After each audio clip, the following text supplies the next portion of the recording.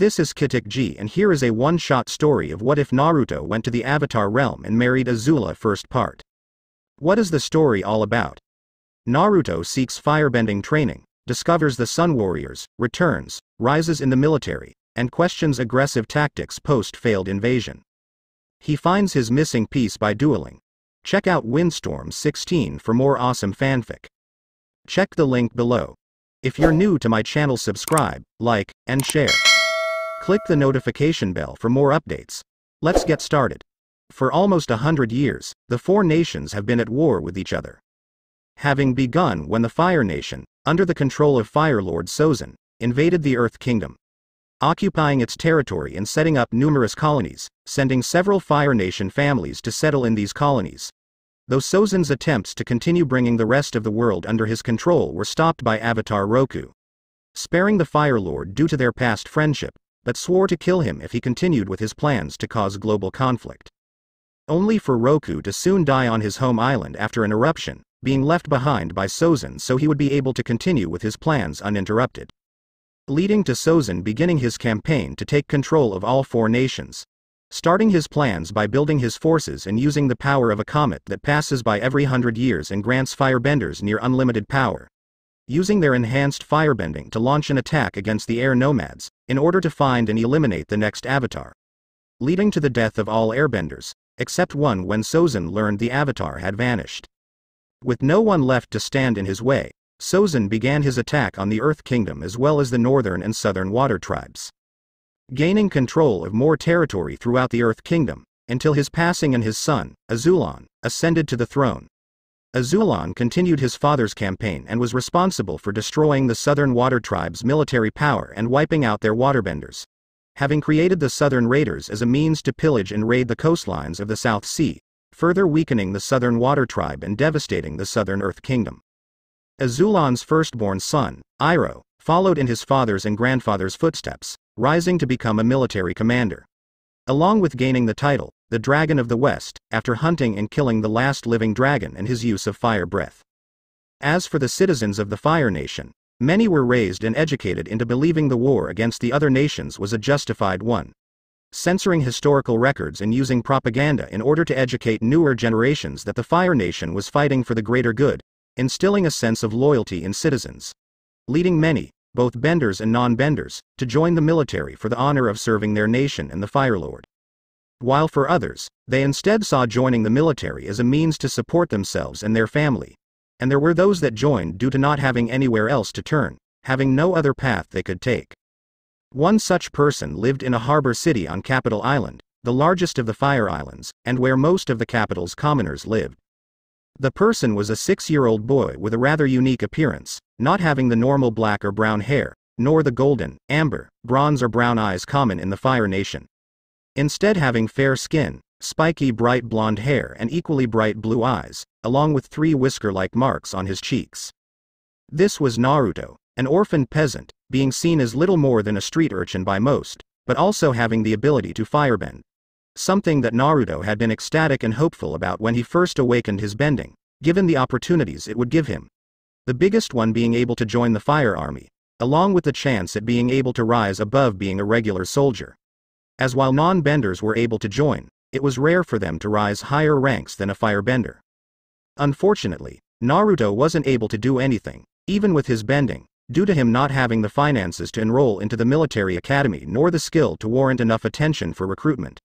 Though he didn't let that stop him, with Naruto training every day to use his bending as well as some non-bending skills, wanting to be able to show he's talented at fighting, even without his bending, along with other skills that would get him noticed. However, there was only so much Naruto could teach himself to do before he began stagnating, especially without someone to actually teach him more about firebending and combat, leading to the whiskered blonde to start planning to leave, hoping to find someone who could teach him. Currently, Naruto was in his home, a rundown and abandoned apartment building, packing all his supplies for his journey, having had to steal most of them, wearing a hood and mask to hide his eye-catching hair and eyes. Okay, I have everything I'll need, hopefully it'll last long enough to reach land, thought Naruto, closing his bag and grabbed a map of the 4 nations. Looking out the window, Naruto saw it was now nighttime, making him nod before grabbing his bag and put it on his back, Exiting the building, the whiskered blonde began making his way out of the city, being careful to not be seen before he began running once he was outside. With it not being long before he arrived at the shore where a dingy was waiting for him, something else Naruto had stolen and hidden away for when he was ready. Throwing his bag into the dingy, Naruto grunted as he began pushing it into the water, before jumping in once it was far enough in to let the tide carry it further out to sea. Grabbing his map and laying it out, Naruto picked up the oar and began rowing, excited and hopeful to find someone who will be able to train him. Timeskip 2 days. I really should have thought this through, Naruto thought, sighing as he continued rowing, wanting nothing more than to slam his head into a wall. Things had started out fine, with him making a course for the Fire Nation colonies, knowing they would be the best place to start searching for someone to teach him firebending. Stopping a few times to rest, eat and drink to recover his energy, while making sure he stayed on course. But while Naruto was able to keep himself energized, there wasn't anything he could do about his tiredness. Having forced himself to stay awake, at least until he could find land to sleep. Only to have ended up falling asleep at some point, waking up after about 5 hours, going by the position of the sun from when he fell asleep and woke up. Something that made the whiskered blonde panic with how he could have drifted off course. While having no way to tell where he was now or which direction he was facing, Naruto simply began rowing straight ahead, hoping to find land soon. Rowing throughout the entire night, splashing water on his face whenever he came close to falling asleep again, not wanting to risk drifting off again. Though after 2 days and seeing no land in sight, Naruto began losing hope, now simply wanting to get back on dry land. Starting to wish I was a waterbender instead, at least then I'd be able to try and catch some fish, thought Naruto while looking at his dwindling supplies and rations, knowing if he didn't find land soon, he might as well throw himself into the ocean. If there are any spirits out there, I could really use some help or at least be shown where I'm supposed to go, Naruto said, looking around for anything, any signs that would help him figure out which way he's supposed to go. Only to jump while his eyes widened when he heard thunder overhead, with Naruto freaking out when he looked up to see dark clouds and felt rain start hitting him. "Oh come on!" shouted Naruto before he began quickly rowing to try and escape the storm. Rowing as fast as he could, Naruto's panic only grew as the rain began falling even harder, along with hearing the thunder and lightning above him. With his panic turning into fear as waves began forming and rocking the dingy. "Please, please, please, please. Please spirits, Agni, anyone let me get out of this," Naruto mentally begged, not wanting to end up dying here in the middle of the sea. Though the whiskered blonde felt his hope fade away, replaced with horror and despair as a large wave rose up in front of him before coming down right on top of him in the dingy.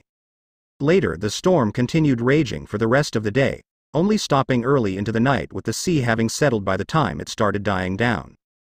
While on a seemingly uninhabited island north of the Fire Nation's mainland, the tide washed up onto the shore, carrying debris and other objects from the storm that washed up on the beach, including Naruto himself. The young boy remaining motionless for a few moments, until he suddenly shot up coughing and gagging, turning over as he spat out seawater he swallowed. Heaving for a few moments until he fell back down on the ground panting heavily. "What the hell?" thought Naruto, lifting his arm up in front of him before grunting as he raised his head and to look at his body, seeing he's still in one piece, somehow. "Am I dead?" Naruto muttered, wondering if he's dead right now and this was the spirit world. "You're not dead yet, boy," said someone, making Naruto tense while struggling to get up, but managed to do so. Looking at who spoke, Naruto saw it was a tall, large man with lightly tanned skin, brown eyes and a black goatee, along with white and dull red face paint. With his attire consisting of red and gold tribal clothing and a large yellow feathered headdress. With him were 2 other people wearing similar clothing, minus the headdress and only having red face paint in different designs. "Who are you, boy?" demanded the man, making the whiskered blonde gulp. "You Naruto, sir. So sorry if I'm intruding. I swear I didn't mean to come here, wherever here is," said Naruto while bowing to the people, with the man frowning. "How did you come to arrive on our island? What were you even doing out at sea alone?" the man asked. I was caught in a storm and I left because I wanted to find someone to teach me firebending," Naruto replied, figuring it'd be better to be honest, with the man's frown deepening. "Tell me, Naruto, do you know of the Sun Warriors?" said the man, making Naruto look up at him in confusion. The Sun Warriors. A little. They were the first firebenders who discovered it from the dragons, but they died out a long time ago. Right? Said Naruto, not knowing much about the history of the Fire Nation besides the basics.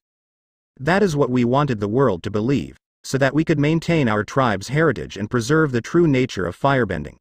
Away from the corruption it has suffered, distorted into believing the source of fire is hatred and rage. The man stated, causing Naruto's eyes to widen in shock. What? Why your TR tribe, then, your Sun Warriors? Naruto said in disbelief that the Sun Warriors still existed after all this time. I am the chief. And you boy, you wish to learn firebending? Do you wish to learn the destructive power of fire or the true ways of the sun? Questioned the chief, with the whiskered blonde snapping out of his shock. Aye, it would be an honor to learn from the first firebenders, replied Naruto while bowing, only to end up stumbling as what little energy he had left was starting to leave him. We shall see if you are deemed worthy, but first it would be best for you to rest and regain your strength. Once you have recovered, then you shall be allowed the chance to see if you are worthy by presenting yourself to the masters, Ran and Shaw. Together, they shall read your hearts, your soul and your ancestry. If they deem you worthy, they will teach you the true essence of firebending. But if they do not, you will be destroyed on the spot, the chief said, looking at Naruto to see if he'd back down knowing the risk, only for him to stand up straight despite how tired and weak he was. I've already come this far. I don't plan to turn back now, Naruto said, refusing to give up with how far he's come and now finally getting the chance to learn from the first firebenders. Seeing his determination, the chief nodded before motioning one of the Sun Warriors to help Naruto back to the city. Timeskip 10 years. It took Naruto 3 days to fully recover before he was ready to face Ran and Shaw, learning he had to bring a piece of the eternal flame and present it to them. With Naruto doing so, only to be shocked and amazed when he saw that Ran and Shaw weren't firebending masters, they were dragons. 2 gigantic dragons, a blue one and a red one, with the 2 dragons flying around Naruto. Having been unsure what to do exactly, Naruto merely bowed and offered them the flame, only to notice that they seemed to be flying in a strange pattern. With neither dragon seeming to stop, the whiskered blonde began copying their movements, wondering if that's what they wanted. Which seemed to work, as after he finished copying them, Ran and Shaw flew down on either side of the mountain, seeming to judge him. Until finally, they both unleashed blasts of fire around Naruto, much to his awe at seeing the swirling flames and all the different color. The young boy being able to understand the true meaning of firebending, that it wasn't destructive power, it was life and energy. Afterwards, he'd learned from the Sun Warrior chief that the last person to visit them had been General Iroh, with Naruto realizing he lied about killing the last dragon to protect Ran and Shaw. Something which also made Naruto feel honored to learn from the same masters that taught the Dragon of the West. Naruto stayed with the Sun Warriors for 4 years, training under them to master the dancing dragon and his firebending, along with adding his own changes and style to it. With him also still learning from Ran and Shaw as well, wanting to be able to learn and master everything he could from the original firebenders. It was after 4 years, he finished his training and was sworn to secrecy to never tell anyone about the Sun Warriors or Ran and Shaw. Leading to Naruto returning to the Fire Nation, still wishing to join the military and become a soldier, while now having the means to do it. Once he returned, Naruto began taking part in firebending matches, both as a means to make money and to get attention. Knowing his fastest way into the academy was to be noticed by some high-ranking officer and get them to sponsor his enrollment. Which eventually happened, given that a 10-year-old being skilled enough to challenge and defeat firebenders older and more experienced than him would get attention. With Naruto being enrolled into the academy in less than a year after his return, graduating when he is 13 years old, where he rose through the ranks of the Fire Army. By the time he was 15, Naruto was able to rise to the rank of High General and given command of his own forces. With him also getting more streamlined armor like most officers wear, while making a few modifications to it, having curved blades attached to the sides of the gauntlets as a means to catch or deflect enemy weapons, reinforcing the cuirass for added protection from any projectiles, pauldrons shaped like dragon heads, as well as the Fire Nation emblem on the back with red and blue dragons circling it, out of respect to Ran and Shaw. The whiskered firebender had also begun using a weapon as well, with it being a large gunby fan which he used to boost his bending, along with a chain and kusarigama attached at the end for close to mid-range enemies. A year has passed since his promotion to High General, with the now 16-year-old Naruto having been summoned by Fire Lord Ozai himself. Entering the throne room, Naruto saw the Fire Lord sitting on the throne behind a wall of fire, shrouding him in shadows. With the whiskered blonde seeing that he wasn't the only one in the throne room, seeing someone standing in front of the wall of fire beside Ozai. The person being a 14-year-old girl with fair skin, golden amber eyes and dark black hair pulled up into a topknot with 2 strands framing her face. With her attire consisting of red boots with golden soles and the tips curving up, baggy, pale red pants, a dark red shirt underneath a pale red one with shorter sleeves, and red robes over it with gold edgings. Naruto recognized her as Princess Azula, Ozai's youngest child. "You wish to see me, Lord Ozai?" Naruto asked, kneeling down before the Fire Lord. "General Naruto, I'm sure you've heard by now of the failed invasion on the Northern Water Tribe," stated Ozai, with Naruto nodding in response. "Yes, it's truly a shame to lose those soldiers and ships, as well as the demise of Admiral Zhao," said Naruto, lying about the last part since he had zero sympathy for Zhao's death. He honestly never really liked Zhao to begin with, seeing him as too brash, arrogant, self-absorbed, and being the perfect definition of a corrupt and twisted firebender. Having no control or form, only caring about destructive power. Naruto especially didn't agree with his desire to invade the Northern Water Tribe, let alone his obsession with killing the Moon Spirit. Having refused the offer to help invade the North Pole due to Zhao's obsession with attacking them rather than trying for a peaceful solution. While the High General was loyal to the Fire Nation and believed in its cause of spreading its prosperity to the other nations, that didn't mean he agreed with everything they've done during the war. The biggest things he didn't agree with being the air nomad genocide as well as the invasions of the Southern and Northern Water Tribes. Finding the whole thing incredibly stupid, making enemies out of nations made up entirely of waterbenders, the element that counters their own. With the invasion and discovering Zhao's desire to destroy the moon only solidified both water tribes as their enemies. Even more so that he'd choose to attack so close to night and during a full moon, when waterbenders were at their strongest. It's a miracle he got close enough to even succeed in killing the moon spirit, even temporarily. Personally, Naruto believed it would have been better if they made a non-aggression pact with the northern and southern water tribes. Or try to create an alliance with them, most likely through political marriage, which would ensure stronger ties between their nations, along with integrating their cultures into each other, helping both nations grow stronger and prosperous.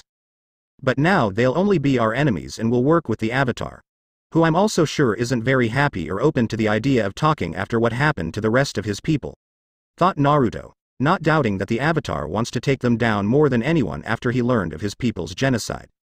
It's another thing that set Naruto apart from other firebenders. He preferred trying for a peaceful solutions first along with offering defeated enemies a chance to surrender. Wanting to actually make allies rather than turn everyone into an enemy of the Fire Nation, like so many others seemed set on doing. Which also didn't make him very popular with the other high-ranked officials, who only cared about absolute victory, crushing anyone or anything that got in their way. But they also couldn't argue with the results, as Naruto's been able to bring territories over to his side by choosing to talk rather than fight. Though that's not to say Naruto wasn't still a fierce firebender and has demonstrated his abilities numerous times when fighting was the only path. Or when the peaceful approach failed and it was the only path left to take, he didn't hesitate to crush his enemies. Of course, Naruto wouldn't voice his personal thoughts and feelings on such things, knowing that it'd only result in his death. Yes, truly a shame. Even more shameful that my own brother and son have chosen to betray the Fire Nation.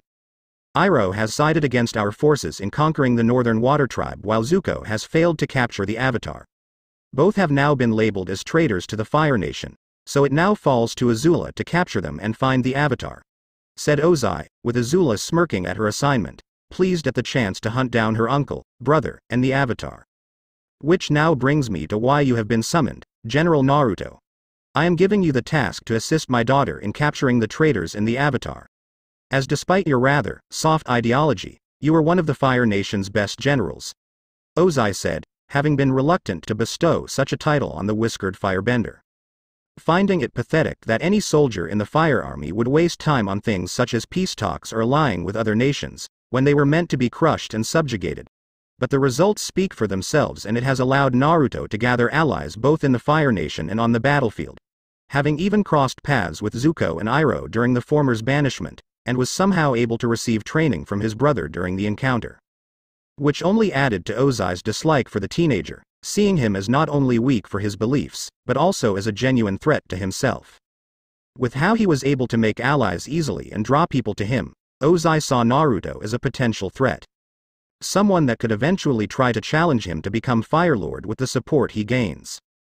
It made him want nothing more than to kill him or at the very least arrange his assassination, but knew he couldn't even do that.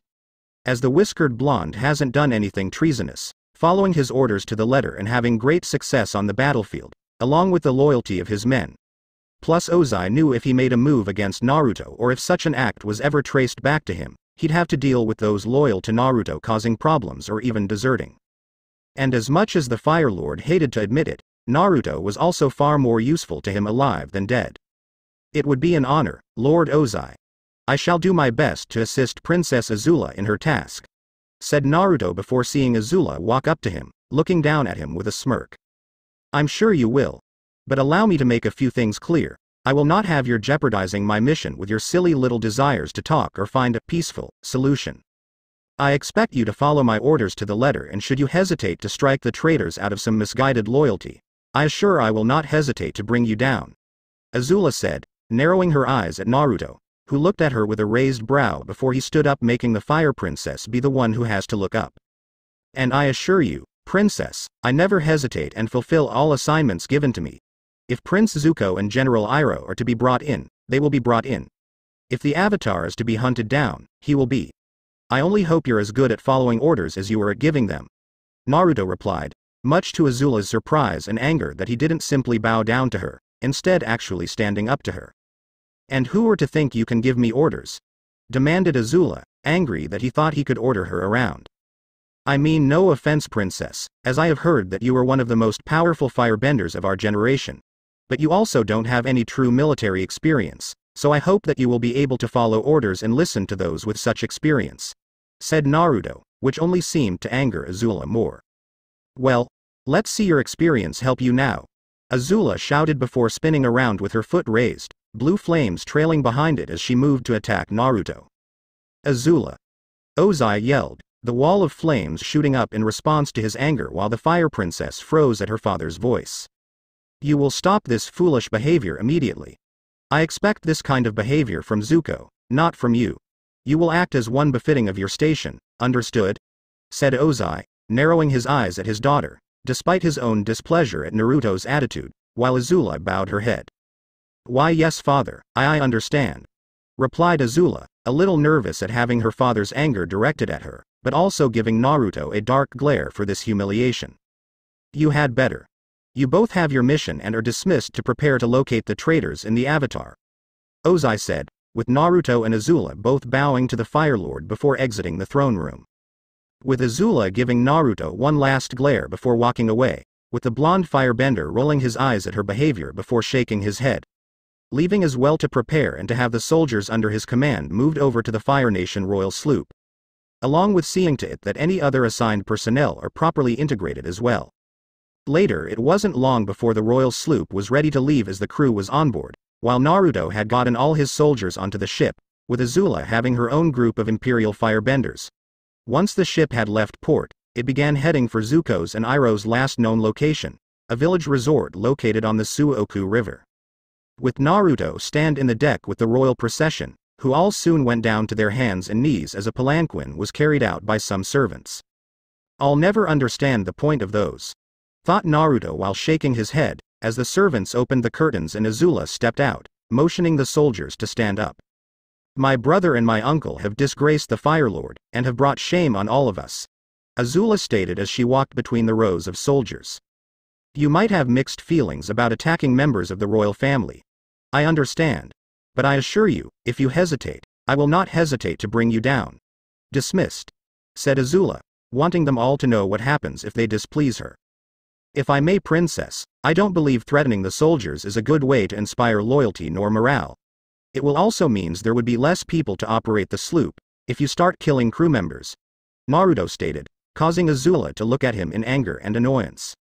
You would do well to keep your opinions to yourself, General, I am the one in command of this mission and you will be wise to not test my thinning patience," retorted Azula, still angry at how he humiliated her in front of her father and wasn't going to let him do the same in front of the soldiers. "Of course, Princess. But perhaps I should remind of the necessity of listening to the advice of others, otherwise you could make a mistake or repeating a previous one," said Naruto, the Ravenet growling as she is tempted to incinerate him, but restrained herself. "Your advice is noted. Now did you have something important to tell me or did you just come to waste my time?" Azula demanded to try and regain control of the situation. "Yes, Princess, I'm afraid the tides won't allow us to bring the ship into port before nightfall," Naruto said, knowing they needed to wait for high tide, otherwise they'll risk running the ship aground, while Azula smirked at seeing a chance to finally make him afraid. "I'm sorry, General, but I do not know much about the tides. Can you explain something to me?" questioned Azula while walking over to the side of the ship. "Of course, Princess, I'd be happy to help educate you on such matters. Perhaps later you would wish for lessons on naval warfare as well," Naruto offered, making the Fire Princess grit her teeth. "No, that is quite fine, General, you only need to answer this. You said the tides would not allow us to bring the ship in. Do the tides command this ship?" Azula said, annoyed that he seemed to be mocking her. "Yes, Princess," replied Naruto, with Azula pausing at this while feeling her eyes start twitching. "What?" Azula demanded through gritted teeth. "You asked if the tides command the ship." "They do, Princess. A captain merely directs a ship to its destination. The tides decide when a ship will arrive. Right now the tides are against us and low. If we were to try pulling into port now, then we would most likely run aground and require repairs. So, to answer your question, the tides do command this ship," explained Naruto while mentally smirking as Azula looked at him with her face turning red while gritting her teeth. "Well, that is very interesting, General. And if I were to have you thrown overboard, would the tides think twice about smashing you against the rocky shore?" said Azula as her restraint began slipping. "I don't believe so, Princess. Though it's unlikely that the tides are strong enough to carry me with such force," Naruto replied. "Well then, maybe you should worry less about the tides, who have already made up their mind about killing you, and worry more about me, who's still mulling it over," Azula growled, as she saw what little fear she managed to instill into the crew and soldiers was beginning to fade away, all of them now looking between the two. "I'm afraid my death won't change anything, Princess, aside from no longer having anyone to command the ship," said Naruto, with Azula's hands twitching, wanting nothing more than to unleash her flames on him. "I'm sure I am more than capable of commanding the ship should you meet an unfortunate demise," said Azula while gritting her teeth, with the whiskered blonde turning towards.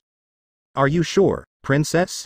You seem rather tense. Perhaps it would be best for to lie down inside," Naruto said, the Ravenet opening her mouth to respond, only to be stopped when he spoke again. "Or is it that your red tides are rolling in, right now?" Naruto asked with a small smirk. With this finally pushing Azula over the edge, the Fire Princess shouting as she swung her arm at Naruto, unleashing a large wave of blue flames at him. Shooting a continuous jet at the High General, intent to completely incinerate him. Only for Azula to be shocked when Naruto closed the distance between them, ducking under her flames, grabbing her wrist as he did so. Before pushing her arm into the air, turning towards the flames she unleashed, thrusting his arm towards them before flicking his wrist up, guiding the flames into the air before they could hit anyone. "What?" Azula thought, shocked that he was able to not only dodge her attack but also manipulate her flames. Shocking the Fire Princess at his actions, but also intriguing her a bit since she's never seen anyone manipulate her flames, dispel them sure, but never control them as if they were their own. Before it soon gave way to rage at seeing how his actions weakened her in front of the crew. Seeing the fear she instilled in them was now completely gone with this act. Grabbing the princess of the Fire Nation without permission, that could be seen as treason.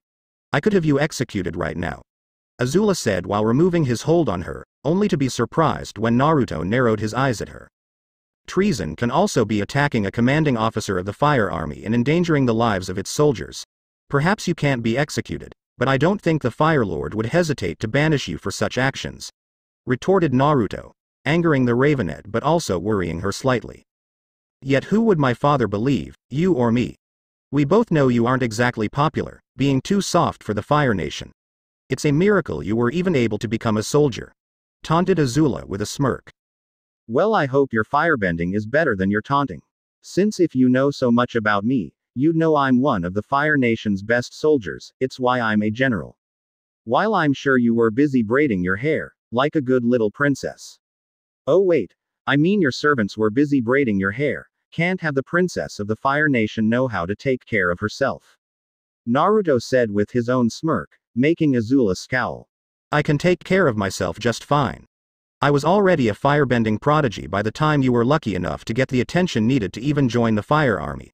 I don't even know why father would waste time sending you on this mission. The only thing you'll accomplish is messing everything up. Azula retorted, with the High General merely smirking at her. Yet here I am. I guess you aren't as skilled as you think you were if he wanted me to go with you, said Naruto, with this angering Azula even further at him, now questioning her firebending abilities. I don't think anything. I know I'm skilled and I'll prove it. Right here against you, in an Agni Kai. Tomorrow at sunset, you'll see the difference between you and me, Azula said, surprising the crew and soldiers that she'd initiate an Agni Kai, before they looked at the general to see what he'd do. You wish to challenge me in an Agni Kai? Alright, what are the stakes? Naruto said, accepting the challenge. The winner will be the commanding officer on this ship as well as given full command of this mission, replied Azula with a smirk, confident that she'll win. I'm already the commanding officer, and it seems like you'd be the only one to gain anything if you win, since you would essentially be given unopposed authority of both the ship and the overall mission, stated Naruto, making Azula scoff and cross her arms. When I win, there is no if. But fine, if you believe you have a chance at winning, then you'll get the honor of becoming my fiancé, Azula said, surprising the whiskered blonde.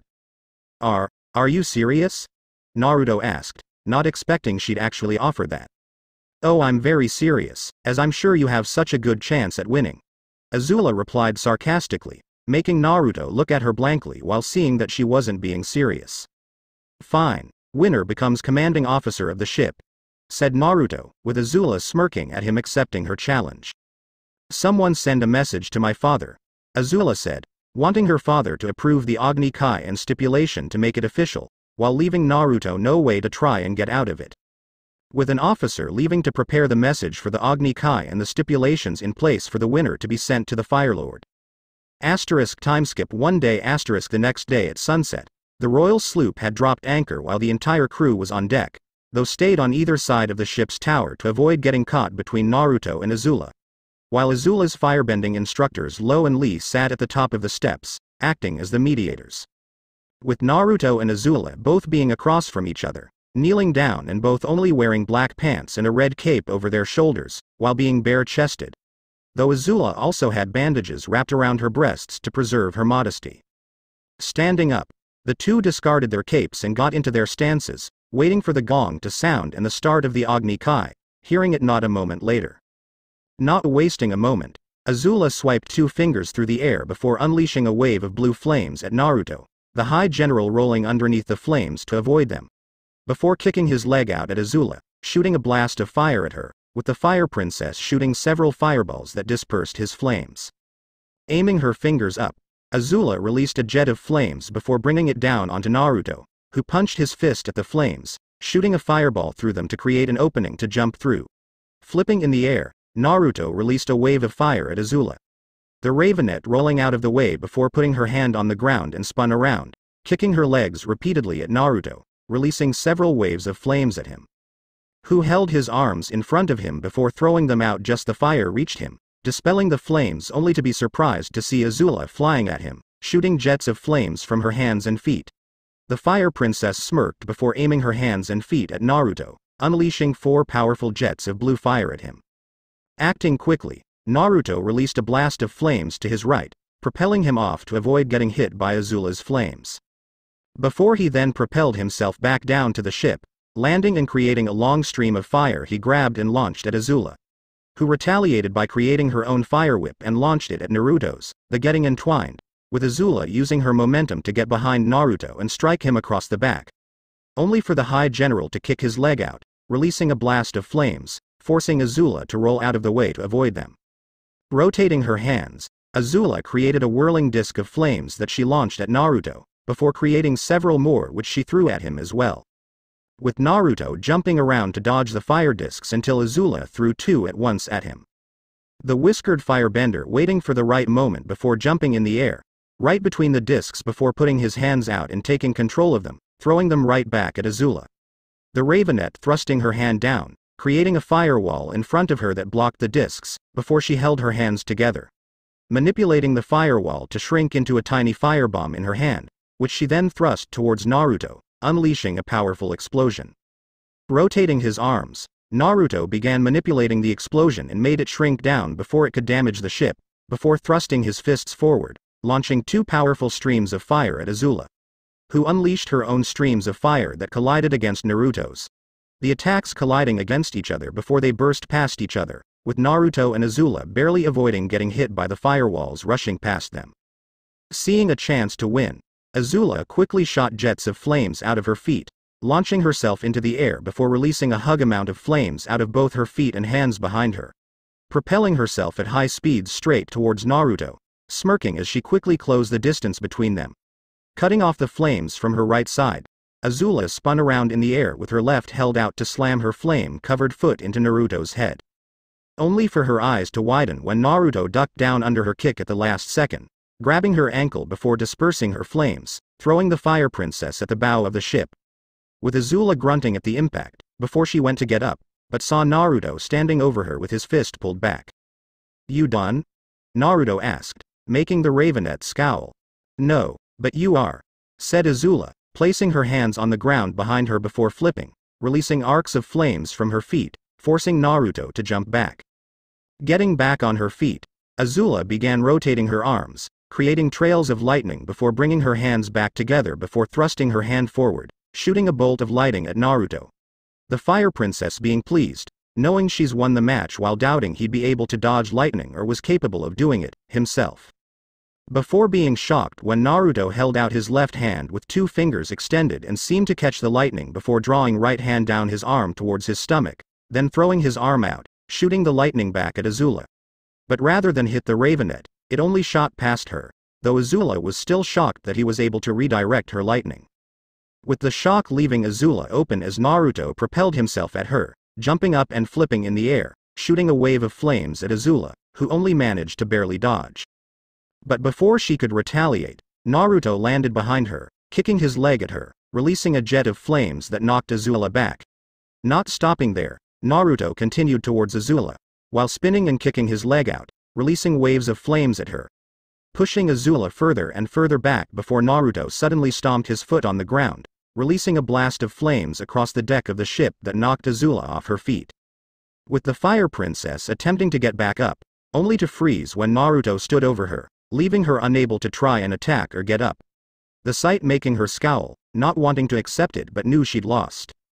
"Well, finish it," said Azula, knowing an Agni Kai doesn't end until a combatant is burned.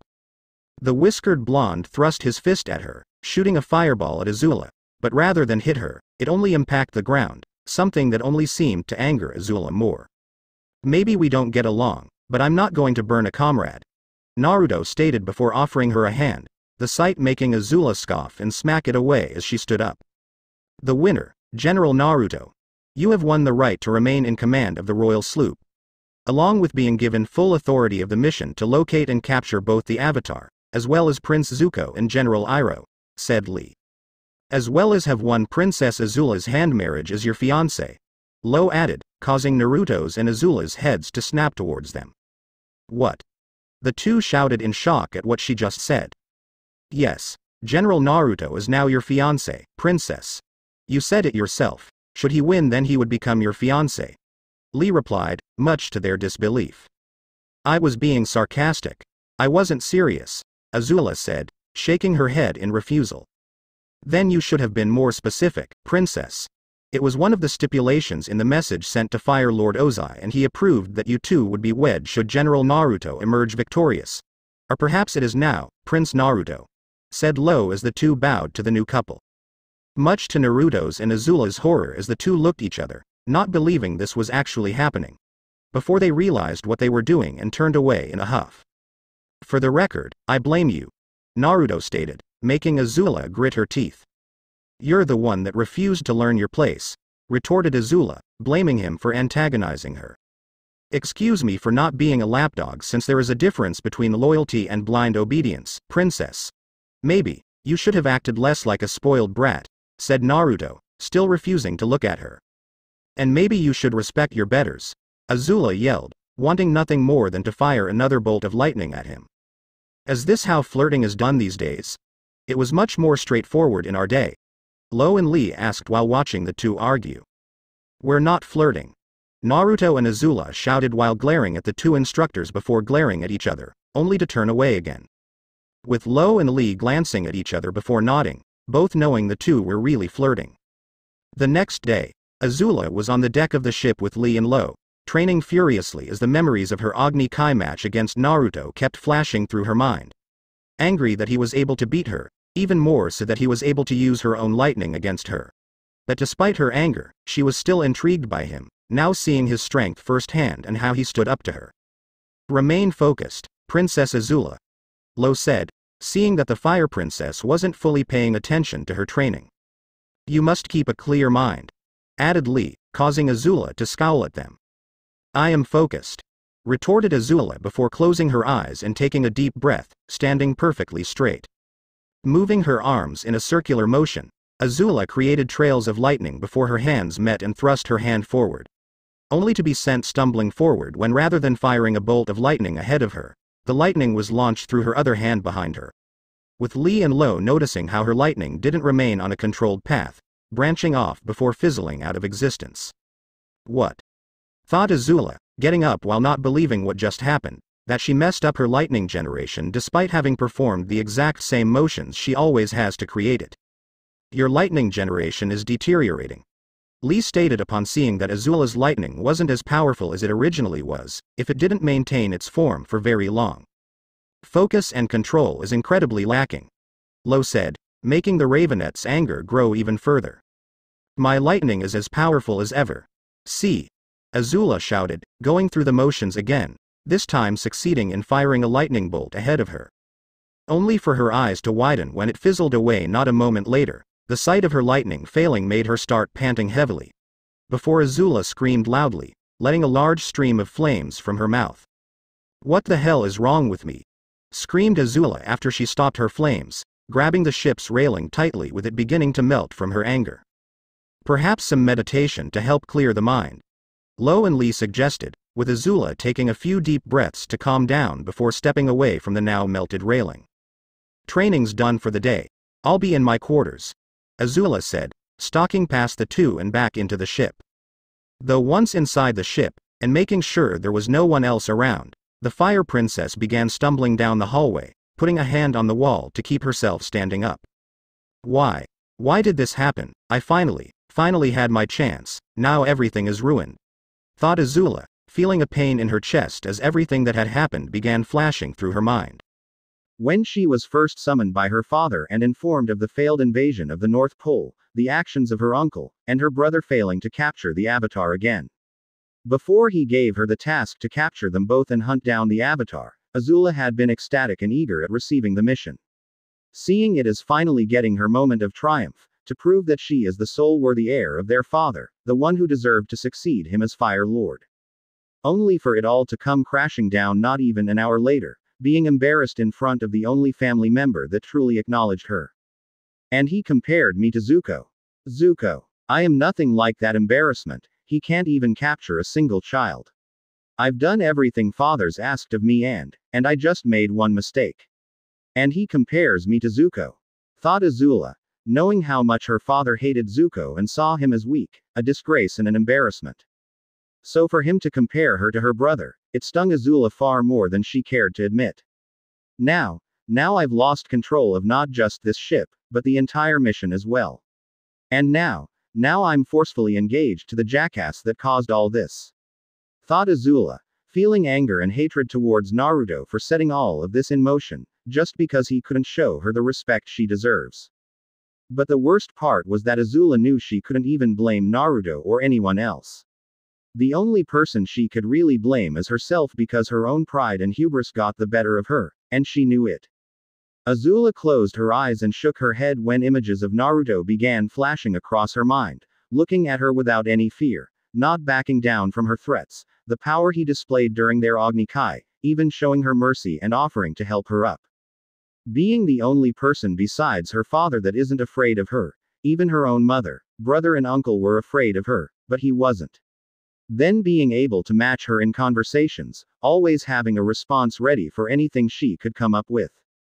But also proving to be her superior in firebending, not only being able to manipulate her own flames but also redirect her lightning as well. Why? Azula mentally screamed as she turned down a narrow hallway, unable to keep walking as she leaned her back against the wall before slamming her fist into the wall in front of her. Before she slid down the wall, pulling her knees up to her chest and buried her face in them, with the Fire Princess letting out a muffled scream as she soon began crying. Letting out all the built-up anger, pain, rage, sadness, confusion and hurt that she's kept bottled up the last few days, since her entire world was turned upside down. Why? Why did this happen? Why did any of it happen? Why does he seem to have this effect on me? And why can't I stop thinking about him? Thought Azula, wondering why she seemed unable to stop thinking about Naruto and how he had an effect on her she didn't understand. The Ravenet, unaware of it being a developing attraction and admiration of Naruto, having never experienced attraction to anyone or anything before, nor felt true admiration of anyone. Leaving her unable to understand what these feelings were nor what they are. Something that made Azula feel scared and vulnerable at not being in control. Which in turn led her to something she did understand and preferred, anger. Taking a few moments to collect herself, Azula eventually got up and continued towards her quarters, not taking long to arrive. Only for her eyes to widen in shock when she walked in on Naruto wearing nothing but a towel, showing that the High General had just taken a shower after finishing his own training. With the two looking at each other in shock and embarrassment. As while Azula had already seen Naruto without a shirt during their Agni Kai, now she's seeing him in nothing but a towel. What are you doing in my room?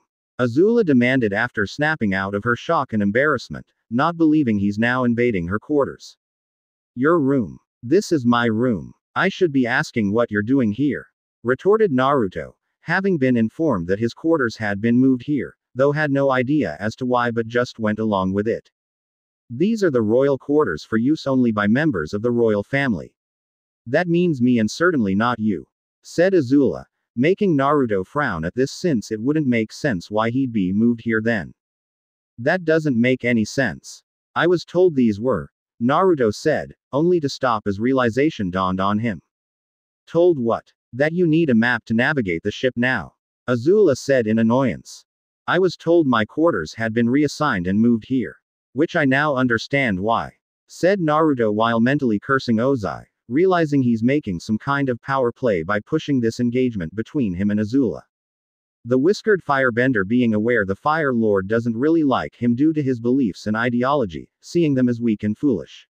Along with not being ignorant to how the Fire Lord felt threatened with the way he makes allies and gains their loyalty. Knowing if Ozai could, he'd likely have killed him by now just to avoid him growing more influential. But Naruto also knew that Ozai saw him as more valuable alive than dead. And if he can't kill me, then he'll find ways to control me. Naruto thought with a frown. What? No, absolutely no.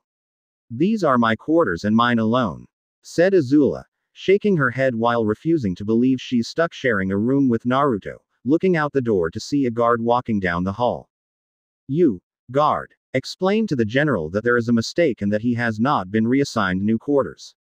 Azula said, getting the guard's attention with them bowing to her. Apologies Princess Azula, but there is no mistake.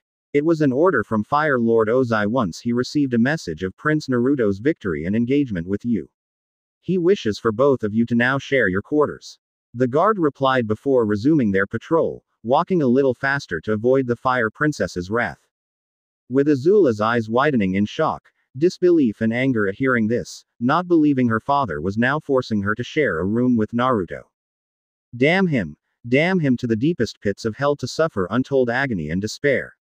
Azula mentally screamed, one of the rare moments she cursed her father, knowing there's nothing she could do since it was an order from the Fire Lord, himself. I really hate him right now, thought Naruto, wishing for just one chance to bring Ozai down a few pegs. Before he looked at Azula and grew concerned when he took in the state she was, seeing her hair was coming undone, her eyes were red, she was shaking, and her breathing looked to be raspy. Azula, look, I am sorry for how I've acted towards you, I'm just not really good people that act like they're above everyone else. Which, I'll admit, did get me into trouble a couple of times after joining the army. So it's nothing personal towards you, I swear, and if you want, I could find a different room to sleep while letting everyone pretend we're sleeping in the same room. Naruto said, knowing it didn't seem fair to Azula how he acted towards her, while seeing how everything that's happened is affecting her.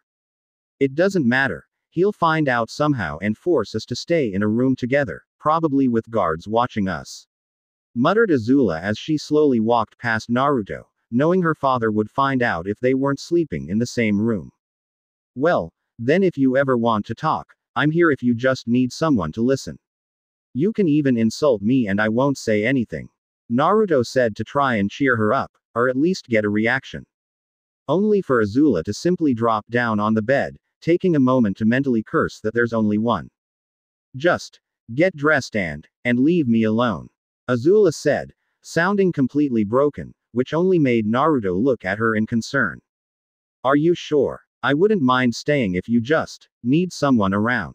Offered Naruto, feeling guilty at the state Azula was in, given the part he played in everything. I'm sure just get dressed and get out already. Replied Azula, wanting to simply be alone, making the High General sigh before nodding as he grabbed his clothes to get dressed in the bathroom. And I'm leaving the acquisition of Zuko and Iroh to you, since you're in charge. Azula added with some bite, Naruto nodding silently as he got dressed and put his armor on before exiting the room. Once she heard the door close and was sure she was alone, Azula curled up into a ball and began crying at how things were turning out. Having thought that if she couldn't be loved by her mother and uncle, then she would at least still have her father. Only for him to marry her off without a second thought after seeing a chance to reign in a rebellious, yet influential, general. After just the slightest moment of weakness, he tossed her aside. Who even am I anymore? Azula thought, not even knowing who she is now. Having always been seen as the firebending prodigy as well as the beloved daughter and heir of the Fire Lord. But if she didn't have her father's favor anymore and her firebending was failing her, then who is Azula? Later. It wasn't long before the ship arrived at the wharf of the village resort, where Zuko and Iroh were staying, with Naruto leaving to find them with a team of Imperial firebenders. Much to his annoyance at now having them around as protection. Before they found where Zuko and Iroh were staying in the village, going to where they were staying, while finding the two were inside. Prince Zuko, General Iroh. Naruto said while stepping into the house, making the two look at him in surprise, even more so at seeing the Imperial firebenders with him. What are you doing here? How did you find us? Zuko asked warily at how Naruto was able to find them along with what he was doing here, given the past few encounters they've had with anyone from the Fire Nation. Calm down, nephew, I'm sure he is not here for a fight. But it is a surprise to see you here, General Naruto. Finally taking a break, I see, said Iroh, turning to Naruto with a good-natured smile, only for the High General to shake his head. Business, I'm afraid. I've been sent by Fire Lord Ozai. Revealed Naruto, surprising Zuko while Iroh tensed slightly at learning they were sent by his brother. My father? Questioned Zuko, not expecting them to be here on his father's orders. Yes. Can you all wait outside? Naruto said, looking at the guards, preferring if they had some privacy. Yes, Prince Naruto, said the lead guard as they bowed before exiting the house, with the whiskered firebender's eye twitched while Zuko's and Iroh's heads snapped towards him. Prince? Iroh asked in confusion, with Zuko narrowing his eyes slightly. What does that mean? Zuko demanded, wanting to know why they'd refer to him as Prince Naruto. That would be due to an incident that happened yesterday. I wasn't the only one sent. Azula is here as well, and we may have gotten off on the wrong foot. Leading to her challenging me to an Agni Kai, with the winner being given full command of the royal sloop and the mission we're currently on. Azula added the stipulation that if I won, then I would become her fiancé, though she only added it as a joke, only for the Fire Lord to approve it. Something we learned after I defeated her, which is why the Imperial Firebenders are with me and referred to me as Prince. Naruto explained, much to their shock and disbelief. You and Azula are engaged, Zuko said slowly, trying to wrap his head around the fact Azula wasn't only defeated in an Agni Kai but was now engaged. Yes, replied Naruto with a nod, making Zuko frown. I see. That's nice to hear, said Zuko, feeling torn at this new information. While he and Naruto weren't exactly friends, they were acquaintances and on good terms from the few times they've interacted. But now hearing he's going to be married to Azula, he was now a potential rival to the Fire Lord's throne, which was a bitter pill for him to swallow. Well, I suppose congratulations are in order then. I will ensure we send a gift for the wedding, Iroh said, with Naruto nodding in response. That actually brings me to our purpose here. The Fire Lord has revoked your banishment, Prince Zuko, and now wishes that both you and General Iroh return to the Fire Nation. Naruto said reluctantly, shocking Zuko at this information while Iroh narrowed his eyes slightly. Father wants me to come home? Zuko asked in disbelief and slight hope, not thinking his father would ever let him return without the Avatar. Yes, it would seem that with the failed invasion of the Northern Water Tribe, he has realized he needs those he can trust by his side. And now he has regretted banishing you, Prince Zuko, now wishing for you both to come back home, said Naruto, wanting nothing more than to simply tell them the truth and start running to escape. Zuko was stunned at this, hearing what he's finally getting what he wanted for the last 3 years. His father wanted him to come home even if he hasn't captured the Avatar. While Iroh was suspicious, doubting Ozai would ever say anything like that, along with noticing how Naruto seemed hesitant about what he was saying. Father regrets it. He wants me back, muttered Zuko, looking out the window, feeling unsure and hopeful that this was really happening, part of him even thinking it was a dream. I understand this is a big change after 3 years. I'll give you time to take it in, but only until tomorrow. As the Fire Lord has also instructed me and Azula to take over in hunting down the Avatar, so we'll be unable to stay long before we can begin tracking him down, Naruto said, something that annoyed Zuko at learning his sister would be hunting the Avatar. Right, I need to be alone, Zuko said before exiting the house, needing time to think and take everything in, with Naruto nodding before stepping outside. Return to the ship, inform the captain and Azula that we'll be staying until tomorrow, ordered Naruto, the guards nodding before leaving to head back to the royal sloop. Now that we're alone, perhaps you can tell me my brother's true intentions for sending you and Azula here, Iroh said once the guards were gone, making the High General sigh and look at his lightning-bending instructor. Ozai's not doing this out of the kindness of his heart. We were both sent after both of you due to your actions at the North Pole, revealed Naruto, with the Dragon of the West putting the pieces together himself. Feeling saddened that Zuko is facing the consequences of his actions, but he also couldn't stand by and do nothing as Zhao killed the moon spirit. I thank you for being honest in your intentions, Naruto. I knew Ozai would not take kindly to such actions once he's learned about them, said Iroh with a nod, knowing no one else would have revealed the truth and simply let them walk into a trap. Don't thank me, since this is all I can tell and do for you, out of respect for our shared masters and for helping me with my lightning bending. After this, I will be performing my duty as a Fire Army general and bring you both in. And I've already hurt Azula enough, I'm not going to do anything that will hurt her more, Naruto said, feeling it guilty for his part in putting Azula in her current state, with Iroh frowning at the latter part. What happened to Azula? Questioned Iroh, wondering what's wrong with his niece, making Naruto look down as he leaned against the wall. It was after I was summoned by Ozai and given the mission to help her capture you and Zuko then hunt down the Avatar. She tried threatening me, thinking I'd be a loyal lapdog she could boss around, but when I didn't and pushed her a little, resulting in she trying to attack me, only to be reprimanded by Ozai and compared to Zuko. Then on the ship she tried threatening the crew only for me to stop her, before trying to intimidate me again, only to fail, again, and I may have made a joke about her red tides, and she attacked me again. I deflected her attack and we started arguing until she challenged me to an Agni Kai, which you already know how that went. Now she's just, Naruto said before sighing and smacking his head against the wall. Just what? Iroh asked, feeling a little concerned for Azula. She's just a 14-year-old girl, who's basically lost everything in just a few days. I've heard how everyone is afraid of her except her father, probably the only person who actually acknowledges her, only now he's written her off. Because I kept pushing her and refused to bow down, along with now having engaged her to someone she doesn't even know and likely hates with what I've done. With Ozai now forcing her to share a room with me, while also being seen as a firebending prodigy, only to now lose the two when I beat her, along with redirecting her lightning. Now, she looks like she doesn't even care what happens to her anymore.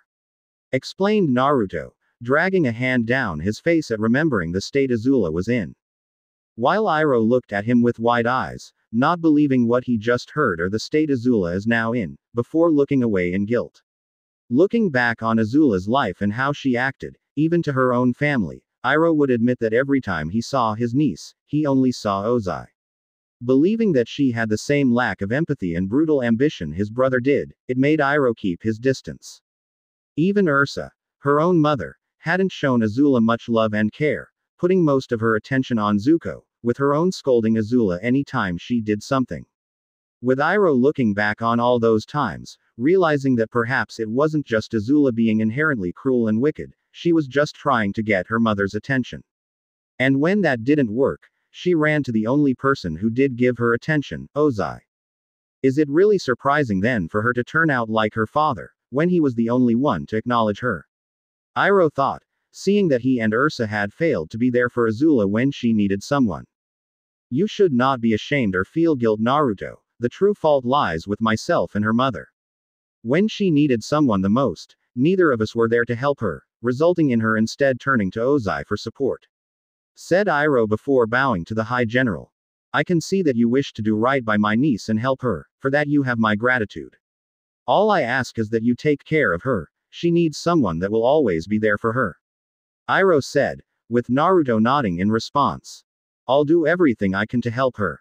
Naruto replied, knowing it may not be ideal, but knew he and Azula were going to be married and he wanted to make sure he did right by her, even if she wanted nothing to do with him. Later, after taking some time to collect himself and think over what he needs to do, Iroh returned home after the sun had already gone down, only to find Zuko in the middle of packing. Zuko, Iroh said, getting his nephew's attention, making the Fire Prince look at him with a smile on his face. Uncle, can you believe it? We're going home. After 3 long years, it's unbelievable. Zuko said, overjoyed that they were finally able to return home, even if he hasn't captured the Avatar, they could go home again. With the Dragon of the West frowning at this, having hoped to get the chance to convince Zuko to not take the offer to return to the Fire Nation and avoid going into a trap. But now he's stuck in a conundrum, with Zuko's safety and Azula's mental health. It is unbelievable. I have never known my brother to regret anything, stated Iroh, knowing he needed to convince Zuko to not go with Naruto and Azula. Did you listen to the general? Fathers realized how important family is to him. He cares about me, retorted Zuko, losing his smile and started getting irritated with how his uncle wasn't as happy as he was. I care about you. I know Ozai, he isn't the kind of person who has regrets. And if he wants you back, well, I think it may not be for the reasons you imagine. Iroh said, trying to get him to see reason without revealing the truth. You don't know how my father feels about me. You don't know anything. Zuko shouted while walking past Iroh, refusing to lose this chance to go home. Prince Zuko, please, just think about this more, you shouldn't risk yourself like this. Let me go and speak with Ozai myself, to see what he truly feels and wants. Stay with General Naruto and your sister if you wish to help them hunt down the Avatar. Or stay here for a few more days to enjoy the time of peace and relaxation. Said Iroh, feeling he was the main priority for Ozai and he wouldn't lose much sleep if Zuko wasn't present when Naruto and Azula brought him in. What is your problem? I thought you'd be happy to go home, happy that I wouldn't just be the banished prince anymore. Yelled Zuko, glaring at his uncle, now believing he didn't want him to go home at all. I didn't mean that, Zuko. I only meant that in our family, things are not always what they seem. Iroh assured, especially after having learned how true that is after speaking with Naruto. I think you are exactly what you seem. A lazy, mistrustful, shallow old man who's always been jealous of his brother. Zuko retorted before walking off, not caring if he refused to join them, he wasn't going to lose his chance to return home. With Iroh watching him go sadly before sighing and went to grab some paper and a brush, knowing what he needed to do to ensure his nephew and niece were both safe. With Azula. Meanwhile, Azula was on the deck of the ship alone, training her firebending. Taking the chance when no one else is around given how her abilities seem to be deteriorating. The Fire Princess scowling as she went through the motions to create lightning, only now her lightning wasn't even appearing anymore as she did so. While only shooting out a stream of flames whenever she thrust her hand forward to fire it. No, no, no, no, no. Come on. Where is the lightning? Azula thought, getting frustrated and a little worried that she seems unable to even create lightning anymore. Before her eyes widened when she shot out another blast of fire, seeing her blue flames flickering out of existence until they turned into a regular orange color. No, no, no, no, no, no. Azula said repeatedly as she tried creating more flames, only to see they were no longer blue at all, being completely orange, much to her horror at her fire being weakened now. What is wrong with me? Azula screamed, releasing waves of flames around her, not believing she's not only lost her lightning but now she's losing her fire as well. No, no, I'm not losing my fire. I'm one of the best firebenders in the world. I have flames that no one else could hope to possess. Thought Azula as she took several deep breaths. I'm a prodigy. I am the firebending prodigy, and I am not going to let this get the better of me. Azula muttered to psyche herself up. Only for her fire to not go back to being blue and remained orange, no matter what she said or thought to encourage herself. Going through all the familiar motions of her firebending, but there wasn't even a flicker of blue flames. What is wrong with me? Said Azula, looking at her shaking hands, terrified at the idea she was really losing her bending now, not knowing how to react to any of this. Having spent her entire life as her father's golden child, being revered and praised for her abilities, leading her to never have to really deal with failure. But with everything that's happened in such a short amount of time, now seeing a chance she's losing her bending. Azula wasn't sure how she was supposed to react or deal with this. There's nothing wrong with you, Azula. Naruto said, making her jump slightly and look at him with narrowed eyes. How long were you standing there? Azula demanded, not wanting him or anyone to see her weaken fire, with the whiskered firebender going over to her. Long enough. Your form is really good, but I can see your flames are getting weaker. Stated Naruto, the Ravenet scowling at him before unleashing jet of flames. My fire is as strong as ever. I simply don't see a reason to use my full strength in training. And never say anything about me as weak. I am not weak and I am not a failure. Shouted Azula while giving him a glare, seeing he still didn't look at her with any fear or wariness. There's nothing wrong with failing, Azula. Our failures are an opportunity to try again.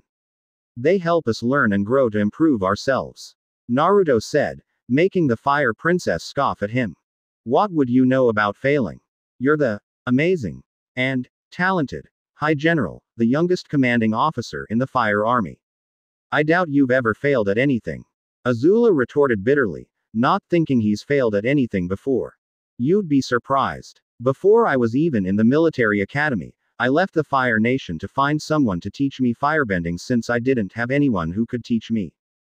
I ended up getting caught in a storm with barely any supplies and was completely lost. Then when I joined the academy, I had an inflated ego since I had won several firebending matches to get noticed and sponsored by a high-ranking officer. I ended up challenging some of the older recruits and was lucky they didn't decide to burn me for being arrogant. When I was also first promoted and given command of my own men, we were sent to deal with a division of earthbenders. We defeated them and I gave them the chance to surrender, which they accepted, only for it to be a trick as there had been more than we expected, leading to us getting ambushed. We managed to defeat the earthbenders again, even with their backup, but it cost men and women under me their lives, simply because I chose to give them mercy. Though I didn't give them a second chance afterwards. We've all failed before Azula, especially me. But I don't let it keep me down. I learn and grow from my failures. And I know you can too. I also know that while we haven't known each other long or much about the other, from what I've seen of you, you're stronger than you know and won't let anything keep you down, let alone something like this. Naruto said, looking at Azula, who looked at him in surprise to hear he's failed before along with his words to her. Who trained you? Questioned Azula, wondering who even trained Naruto to firebend. Some old firebenders I encountered after finally managing to reach the colonies. They were pretty old and passed away not long after I finished my training. But what they taught me has helped my firebending be better than it ever could have been. One lesson they told me is the most important one any firebender could learn. Replied Naruto, making Azula perk up. What lesson? Azula said, trying to hide her eagerness and desperation, hoping whatever lesson it was could restore her bending. Give me your hands. Naruto said, holding his hands out, with Azula placing her hands over his, watching as he made a small flame over them. Now look at the fire, and I mean really look at it. Past the destruction it can cause, the hatred, rage, and anger that's believed to fuel it. See what fire truly is. Said Naruto, slowly removing his hands as Azula maintained the flame herself, watching it closely. It's, said Azula, not sure what she was supposed to see or find. Beautiful. It's a lot like you, Azula. Fire can be beautiful to see and feel, but it can also hurt if you get too close. Though that's not all, fire isn't just destruction and pain, it's warmth, energy and light. Just like you, Azula, your fire doesn't have to just destroy and cause pain, it's so much more than that. There's more to you as well. Naruto said, making Azula look up at him in surprise before looking back at the flame, gasping when it flickered blue for a moment. Fire is, Azula said, only to frown and shake her head, narrowing her eyes at Naruto. Fire is destruction. It's power and has nothing to do with such nonsense. Whoever taught you such things are obviously nothing but disgraces to firebenders everywhere, if they'd teach such weak and foolish beliefs. Said Azula, remembering all her lessons of what firebending is meant to be, that it was power, destruction and was empowered by rage. With Naruto sighing as Azula walked past him back into the ship, having hoped she'd be able to learn the same lesson that Ran and Shaw, and the Sun Warriors taught him of what firebending truly was. Though it seemed her upbringing and being told what firebending is, was stronger than he thought. But I did reach her, even if it was for a moment. I can help Azula and I will. Naruto thought, knowing he can get through to Azula and didn't plan to stop until he helped her. And maybe one day, he'd be able to let her learn what firebending really is from the masters themselves. Time skip 1 day asterisk. The next morning, Zuko and Iroh headed down to the ship, the banished prince being happy when his uncle arrived to join him, having thought he'd refuse to come back. With Iroh looking at the lines of Imperial firebenders suspiciously, knowing they were meant to make sure they didn't escape. Before arriving at the gangplank leading up to the ship, where Naruto and Azula stood at the top waiting for them. Brother, uncle, welcome. I'm so glad you decided to come. Said Azula with a smile, while Zuko and Iroh frowned at her appearance, as if she hasn't slept in days or cared about how she looked. Azula, are you alright? Zuko asked, feeling a rare bout of concern for his sister in her current state. I'm fine. Are we going or not? Azula snapped, making Zuko's frown deepen while Iroh looked away in guilt at now seeing what the effect his actions and inaction had on his niece. Set a course for the Fire Nation, Captain, we're going home. Said Naruto, hoping Iroh had a plan to get them out of this, otherwise the moment they left they would be prisoners. Home, muttered Zuko wistfully, wondering if anything's changed since his banishment, before he and Iroh began walking up the gangplank to the ship. You heard the general. Raise the anchors. We're taking the prisoners home. The captain said, only for his eyes to widen at what he just said, with Zuko's eyes widening at realizing what's really happening, while Azula glared murderously at the captain and Naruto facepalmed. I think it's safe to say that Imperial firebenders weren't given their position because of their skill and intelligence, if this dumbass is a captain. Naruto thought, not believing anyone could be that incompetent. Not a moment later Iroh slammed his bag into a guard's head before kicking another way, launching a blast of fire at one behind him before pushing a fourth off the plank. grabbing one and spinning around before throwing them into the water as well. While Zuko grabbed the captain and threw him into the water while running up the gangplank, glaring at Naruto and Azula. "You lied to me," Zuko shouted, angry that he fell for more of Azula's lies. "Like I've never done that before. But I technically didn't lie, not that it'll matter in a few moments," said Azula with a smirk before kicking her leg towards her brother, releasing a blast of flames at Zuko with him noticing that they weren't their normal blue, but the standard orange they once were when they were kids. Jumping over the flames, Zuko thrust his fist forward, shooting a fireball at them with two guards getting in front of Naruto and Azula, releasing jets of flames that dispersed it. Before jumping up, using their shoulders as steps to get higher, swinging his leg and releasing a wave of flames at Zuko, who quickly shot fire out of his feet pushing him back where he landed on the dock. But before he could fire more flames at them, he was suddenly grabbed and pushed back by Iroh who got in front of him. "Zuko, get out of here now, I'll hold them off," Iroh said before creating a large fireball and launched it at the guard running down the gangplank, throwing them against the ship or into the water. "What? I'm not going to," said Zuko, refusing to run away or abandon his uncle, only to be pushed back while also feeling something being slipped into his robes by his uncle, before a wall of fire rose up between them. "Zuko, for once just listen to what I'm telling you. Go now, I'll catch up with you soon," said Iroh, leaving no room for arguing, making Zuko look at him with wide eyes before he reluctantly nodded. "Fine. But you better hurry up," Zuko said before he ran down the dock to escape, hoping that his uncle will be able to get away. Seeing his nephew escape, Iroh nodded before quickly turning around and threw his arms out, dispelling a large wave of flames from the guards.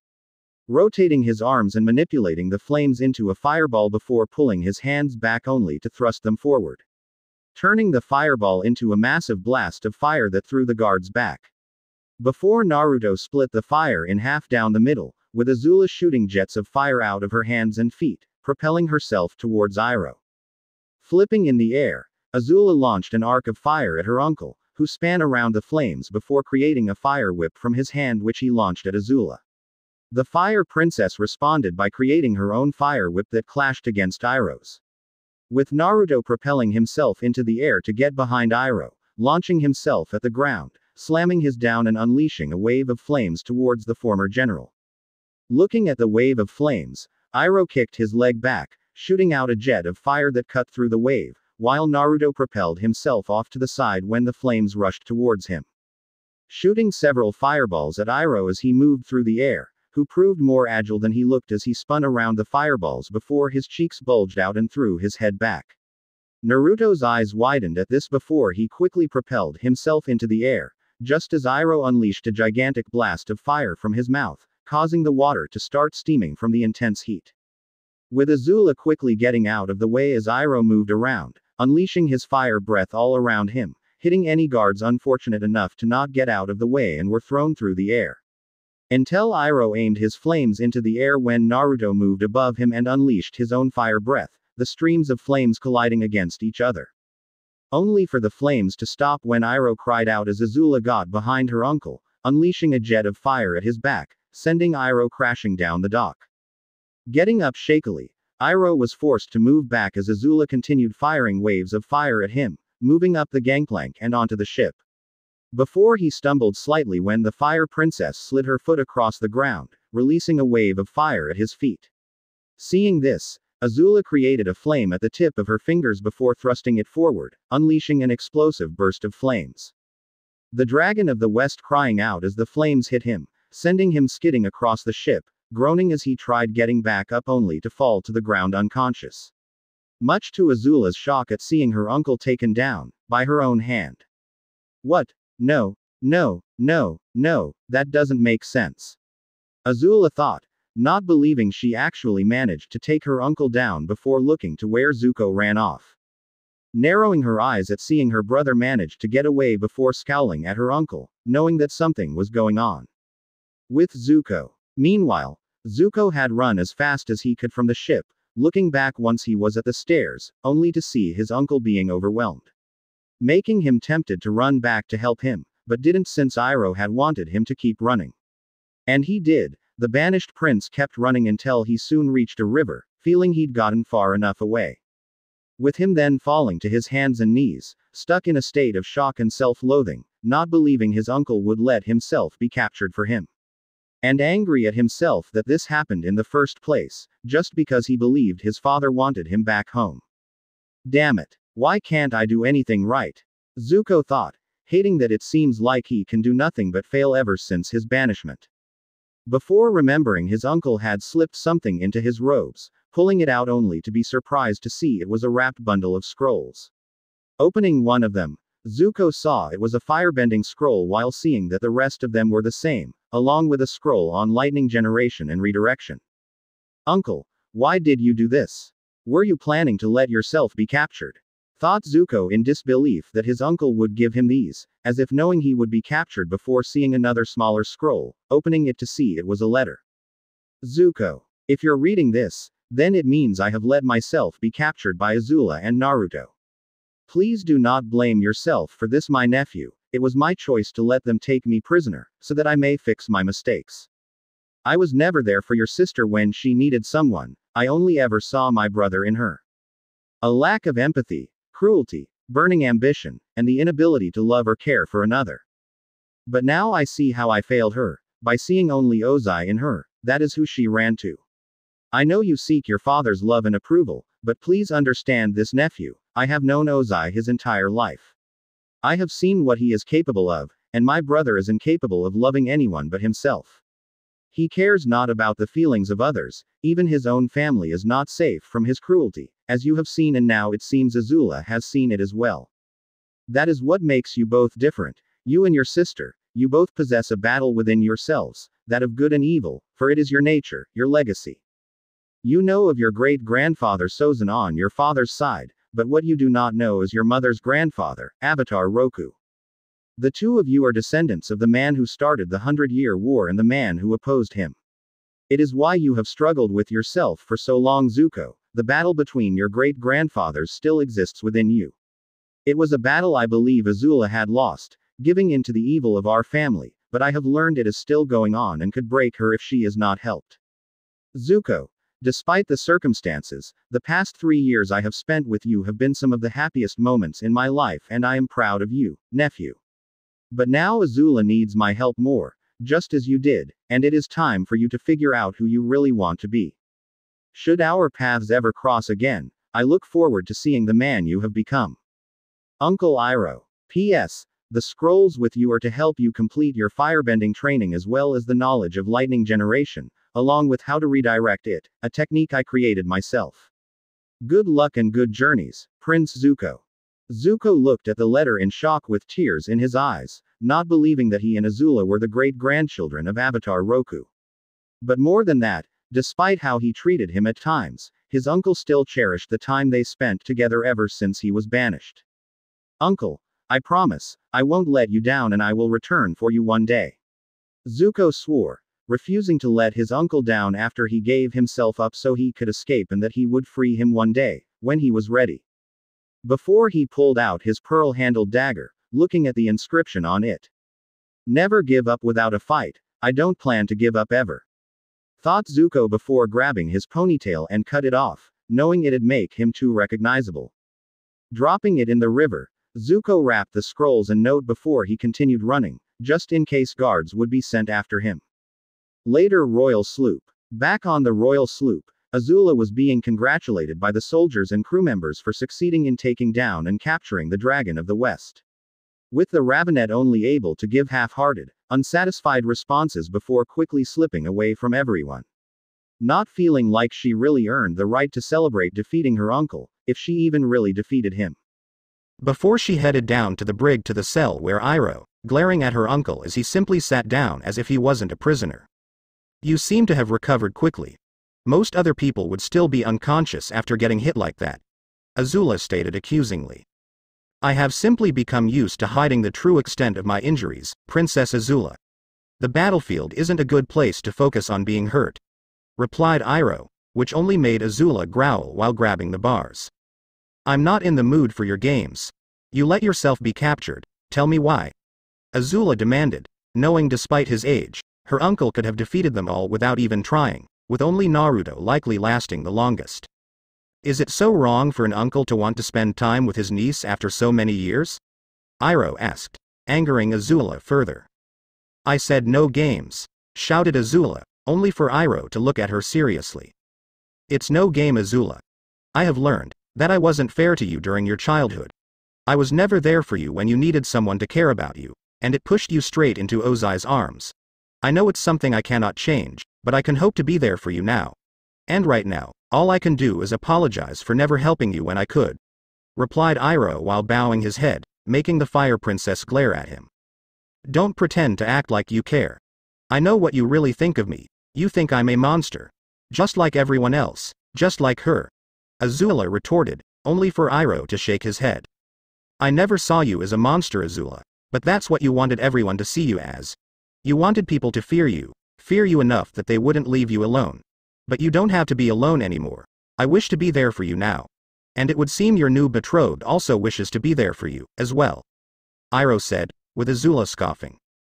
I don't want you or him there or anywhere for me. Trust is for fools. Fear is the only reliable way.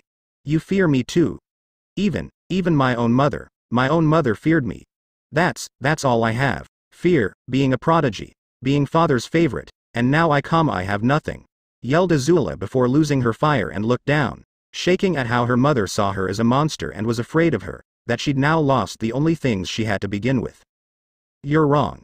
I didn't fear you either. You were my niece and I do love you, Azula. I'm sorry for not showing that better and trying harder. I never realized how much your mother and I failed you, until now. All I can do is try my best to make up for my failure and help you in any way I can. And you don't have nothing. If only you'd look beyond what Ozai has taught you, then you would see you have more than you can imagine, said Iroh. The Ravenet punched the bars and glare at him. Shut up. Just shut up already. I don't need you, Naruto, mother or anyone else. You should be more worried about the hole you'll be thrown into and left to rot in for the rest of your miserable life, old man. Azula said, hoping to get a familiar reaction out of him, only for Iroh to simply bow his head. I will still be around should you need anything, Azula, or simply wish to talk. After all, I will be having plenty of time on my hands soon. And I will be happy to talk to you, whenever you need me, Iroh stated. His words only making Azula scream before releasing a jet of fire at her uncle, her eyes widening as the flames fizzled out before they could even reach him. Not looking at Iroh again, Azula immediately rushed out of the room, not knowing what to do or what to believe anymore. Finding herself running back to hers and Naruto's room, finding the whiskered firebender already inside, with Naruto taking notice of the state she was in. Not saying anything, Naruto went up to Azula and wrapped an arm around her shoulder, the Fire Princess not having the strength to even push him away. Guiding her over to the bed, Naruto sat them down with Azula simply looking at her lap. My offer still stands. If you want to talk about anything, I'll listen. Or we can just sit here for however long you want, said Naruto, wanting her to know he's here if she has anything she wants to talk about. I went to see my uncle. We talked and he tried saying he regrets not being there for me. That he was sorry and wants to make up for it. I didn't believe him. I tried to hit him with my firebending but my fire, it didn't even reach him, Azula said, feeling tears in her eyes but refused to let them fall or be seen. Why did you go to him? Naruto asked, looking at her curiously. I don't know. Okay. I don't know why I did it. I don't know why I even came here. I don't even know why I'm telling you anything. You don't care either, yelled Azula, trying to keep up a strong front and failing at it. Yes, I do. I know I haven't acted like it, but I do care, Azula, and I want to help you, said Naruto, only for the Ravenet to try and push him away. No, you don't. And I don't care what you want to do. I was perfectly fine before you showed up. You ruined everything. You ruined me. Just go. Go somewhere else, said Azula, trying and failing to push him away before eventually giving up from her mentally and emotionally fragile state. With Naruto looking at her sadly before standing up and lifting her up onto the bed, laying the Fire Princess down, with Azula immediately turning away from him. The High General then set up a futon on the ground, giving Azula one last look before lying down. After Iroh was captured, the royal sloop had left the village resort. Though rather than returning to the Fire Nation with their prisoner, Naruto and Azula intended to fulfill the other part of their mission, locating and capturing the Avatar. With the High General also taking the chance to speak with Iroh once the sun began setting, wanting to speak to him about Azula. "So, what do you think?" Naruto asked, sitting in front of Iroh's cell, wanting to know what he thought of Azula's current state. "I see what you meant now. Azula truly believes that the only thing she's ever had are fear, Ozai's favor and being a firebending prodigy. Now she thinks in just a few short days, she's lost all three, and I can see it's affecting her firebending as well," said Iroh, having seen how Azula's flames were no longer blue nor as strong when they hit him. "I know, she can't even create lightning anymore. Though, I was able to get through to her a little the other night, talking to her about some of my own failures and about my training. I didn't tell her anything about who trained me, but I did try getting her to understand what firebending truly is," said Naruto, assuring Iroh he didn't say anything about the Sun Warriors nor Ran and Shaw. "Did it work?" questioned Iroh, knowing how ingrained it is in the Fire Nation, the belief that firebending is fueled by rage, hatred and anger, forgetting what it originally was. For a moment it did, her fire even turned blue again for a brief moment, but I'm guessing it'll take longer to really get through to her, with how long she's believed firebending is used only for destruction. I was even hoping that once she starts opening up more, she'd be able to learn it personally from them," Naruto replied, surprising Iroh that he'd actually considered taking Azula to learn from Ran and Shaw. "That may work, but something to do when you were absolutely sure she has a chance at passing their judgment. I'm afraid as she is now, my niece would most definitely be devoured. I believe the best thing to do is to find ways to help her open up, ways that will make Azula care or at least feel something besides anger and hate," Iroh said, thinking it'd be a good start in getting Azula to open up more first. "That's not going to be easy. It seems like Azula wants to care or feel something, but she doesn't know how. The only things she's known are anger, fear and cruelty. That's what she believes makes her strong while actually caring about someone is a weakness," said Naruto, something the Dragon of the West couldn't deny, aware how his brother viewed such things and would have passed those views onto Azula. "Then perhaps the solution isn't to make Azula open up, it's to find those that genuinely care for her. Which is a rather short list, unfortunately," Iroh replied, knowing the amount of people that genuinely cared about Azula could be counted on one hand. "Any ideas on who I'd be able to find? Possibly those that wouldn't make her suspicious," Naruto said, since he didn't want to risk Azula closing herself off if she thought she was being manipulated by suddenly bringing in people she knew. "I believe I can think of a couple," stated Iroh, aware of people like that, specifically two that Azula knew quite well. Later with Azula hadn't moved from her spot on the bed since returning from speaking with her uncle, not even saying anything when Naruto said he was leaving. The Fire Princess still trying to sort through her scattered emotions and thoughts. Before she looked at the door when she heard someone knocking at it, much to her annoyance as she sat up, only to see Naruto come in. "Why do you waste time knocking? This is now your room as well," said Azula in annoyance that he'd knock when they share a room now. "Just making sure you were decent, since I doubt either of us would want a repeat of last time," Naruto replied, making the Ravenet look away with a light blush at the reminder of her walking in on him in just a towel. "Fine. What do you want?" Azula demanded, doubting he'd come back here unless he wanted something or wanted to try talking to her again. "I came by to inform you that we have a meeting to attend, right now," said Naruto, with Azula looking at him with a raised brow. "Why exactly would you need me to attend a meeting with you? In case you forgot, you're in charge of the ship and mission now," retorted Azula, looking away and crossing her arms. "Because I would like it if my second in command was with me and would be able to offer her own suggestions, if she has any," Naruto said, the Fire Princess's head snapping towards him in shock, not expecting him to want her to be his second in command. What? Azula said in disbelief, not sure if this was a trick or not. "My second in command. I would like it if you were there with me, Azula. Along with any future meetings, since I'm sure you'll have your own ideas on how to track down the Avatar, as well as being a good way for you to gain military experience. So let's go," replied Naruto, motioning Azula to follow him, snapping her out of her shock as she got up and exited the room. "Well then, who else will be attending this meeting?"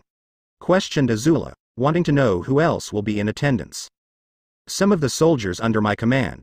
Since you'll be my second in command, it'll be good for you to get familiarized with those you'll be working with and giving orders to, when I'm not around," Naruto said, with the Ravenet nodding, a little intrigued at learning more about the soldiers he commands. Only being able to guess that with who they served under, then Naruto's soldiers must be powerful ones. With it not taking long before they arrived at the war room, with Azula seeing at least 24 soldiers, possibly more than that. Though she frowned when she didn't see any Imperial Firebenders present or that idiot captain. The latter she's actually thankful for, as Azula was still contemplating whether or not to incinerate him for his screw-up. Where are the Imperial Firebenders? Azula asked, looking at Naruto, having thought some of them would be present since they were the guards of the royal family. I relieved them of their duty and sent them back to the Fire Nation, since the actions of their captain has made me question their competency and capabilities. And I'd personally prefer not taking the risk of that idiot not being able to think before he speaks again, said Naruto, refusing to let the fool for a captain say something that'd ruin their mission again. With the royal procession while on a ship currently heading towards the Fire Nation, the Imperial Firebenders were all glaring at their captain's back, not believing they were dismissed because of him. With most of them considering throwing him overboard on their way home. All while the captain glanced back at them nervously, hoping he'd survive the trip back to the Fire Nation. Royal sloop, fair enough. Azula muttered, seeing where he's coming from and knew the royal procession would just be deadweight. Before she looked back at Naruto's soldiers, narrowing her eyes when she took a closer look at all of them. Seeing that while some of them were wearing the standard black and red Fire Army uniforms with the helmets and skull masks, others were wearing modified uniforms that looked to provide them more freedom in moving and carrying different kinds of weapons, guessing they must be non-benders. Along with seeing a few wearing uniforms that were blue and red, and those wearing green and red uniforms.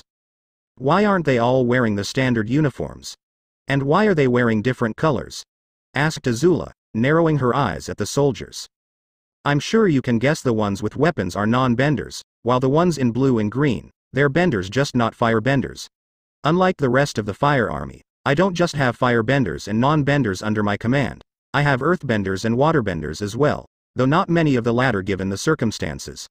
Naruto revealed, much to Azula's shock that he actually had earthbenders and waterbenders under his command, before scoffing at the idea of it. Well, at least now I know why I've heard nothing about your division. If you actually waste time recruiting cannon fodder, muscle-headed fools that play in the mud, and more cannon fodder that's useless on land.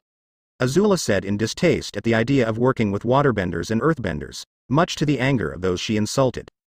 Because those guards you had were real top-notch firebenders, especially the captain that couldn't keep his mouth shut, stated a non-bender.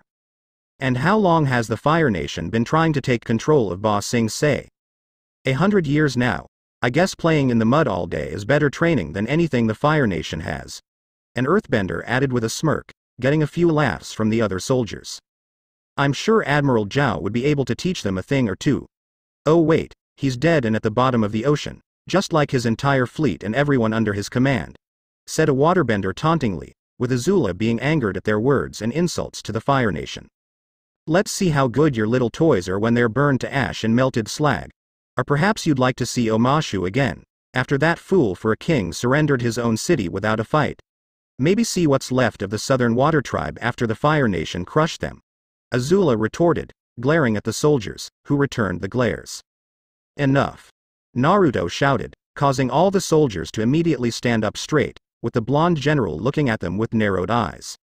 I won't have any of you wasting time arguing over petty squabbles or grudges. That includes you, Azula, said Naruto, turning to his fiancée, who unconsciously stood straight and firm under his gaze. I've already told you all this before, but it seems you need to hear it again. I don't care what nation you hail from, I don't care if you're a bender or non-bender, I don't care if you're a nobleman or a commoner. What I care about are your actions in proving what you can do. Non-bender, firebender, waterbender, earthbender, or even airbenders if we miraculously enough find and recruit some, none of it matters on the battlefield. You train together, you rest together, you fight together, and you watch each other's backs. If you have problems with each other then you settle them during training. Otherwise I expect you all to act like everyone else you fight alongside. One unit, one group of people, one nation. Am I understood? Naruto demanded, looking over the soldiers. Sir, yes sir, said all the soldiers, making the whiskered firebender nod before he turned back to Azula. And you, I also don't care what prejudice or feelings you have towards anyone else, but you will treat everyone here with respect. Every soldier's under my command, whether they originally hailed from the Fire Nation or not, whether they're firebenders or not, they fight and protect each other. They would die for each other if it came to it, because they know it doesn't matter where you come from or who you are. They've all proven time and again they're loyal, and I trust each and every one of them with my own life. So, I expect you to respect them. If you have any issues, then you'll bring them to me. If you want to whine and complain about where they come from or who they are, then you'll stay quiet, because no one here will put up with childish insults or taunts. Is that clear? Naruto said, with Azula looking at him with wide eyes, not expecting to see such a stern side from her fiancé. Along with seeing how none of the soldiers looked upset about being talked down to, some even looked ashamed of themselves for their behavior. Being taken aback at the affect he had on those under his command, seeing he wasn't just a powerful firebender, but also had the charisma and resolve needed to lead. Why yes, it's clear, Azula said, nodding in response, with Naruto nodding as well. Good. Now then, the reason for this meeting is that we'll be adding some new members to our forces to hunt and capture the Avatar, said Naruto, causing Azula's mood to turn to annoyance. I don't see why we'd need any more help. It seems like we have all that we need to find the Avatar, said Azula, doubting they'd need any help in capturing the Avatar given Naruto's abilities and the soldiers under his command. They'd likely be able to capture the Avatar without any problems. Well, it doesn't hurt to be completely prepared. Especially since we're dealing with an airbender, which no one has ever fought before in the past 100 years, that's not counting if he can access Avatar state at will. So, we'll be getting those that can track, incapacitate and capture the Avatar, while already having 3 recruits in mind. 2 of them are noblewomen from the Fire Nation, while the third is a bounty hunter that I've worked with in the past. The first 2 are called Mai and Tai Li, while the bounty hunter is named June. Naruto explained, with Azula's head snapping towards him with a shocked expression at hearing Mai's and Tai Li's names. Why these 3 specifically, General? Questioned a soldier, none of them being sure why these 3 were chosen. From the reports I've read on past encounters with the Avatar, he was evenly matched and taken down by the Yuan archers after they were employed by the late Admiral Zhao, with them even being able to incapacitate and capture him. I also plan to contact Colonel Shinyu to have some of the Yuan archers added to our forces as well.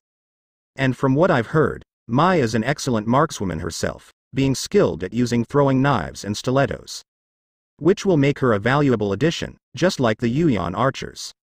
As for Tai Li, she's an expert in hand-to-hand combat, specifically having the ability to Kai block and preventing benders from using their bending, which is also something that I'll expect everyone to learn, myself included. And for June, she's a skilled bounty hunter and has a Shirshu as a companion.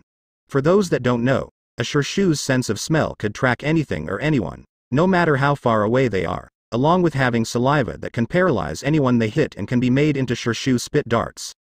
Naruto explained, making the soldiers nod in understanding, seeing why the 3 were being recruited and that they would have useful skills and abilities. That's all for now. You're dismissed, said Naruto, ending the meeting as he went to leave, only to be stopped by Azula. How do you know about Mai and Tai Li? Azula demanded, looking at him suspiciously. Given how her only friends just happened to be chosen by him to help hunt down the Avatar, she thought he was up to something. I read up on the noble families and clans in the Fire Nations after joining the military academy, since I wanted to know everything I could in case I ever met any of them, with Mai's and Tai Li's families being among them. While I learned about Tai Li and her Kai blocking after researching different fighting styles that I could learn, should I ever be in a situation where I can't use my firebending, while learning about Kai blocking and that she's a master at it with her knowledge of the human body and acrobatics. And Mai, I learned about her after Omashu was conquered and Governor Ukano was put in charge, learning about him and his family should I ever end up in Omashu, with Mai's talent with throwing knives being something I wish to learn as well. Replied Naruto, having already come up with a convincing excuse as to how he knew about Mai and Tai Li, as well as his decision to recruit them, with the Ravenet looking at him with narrowed eyes.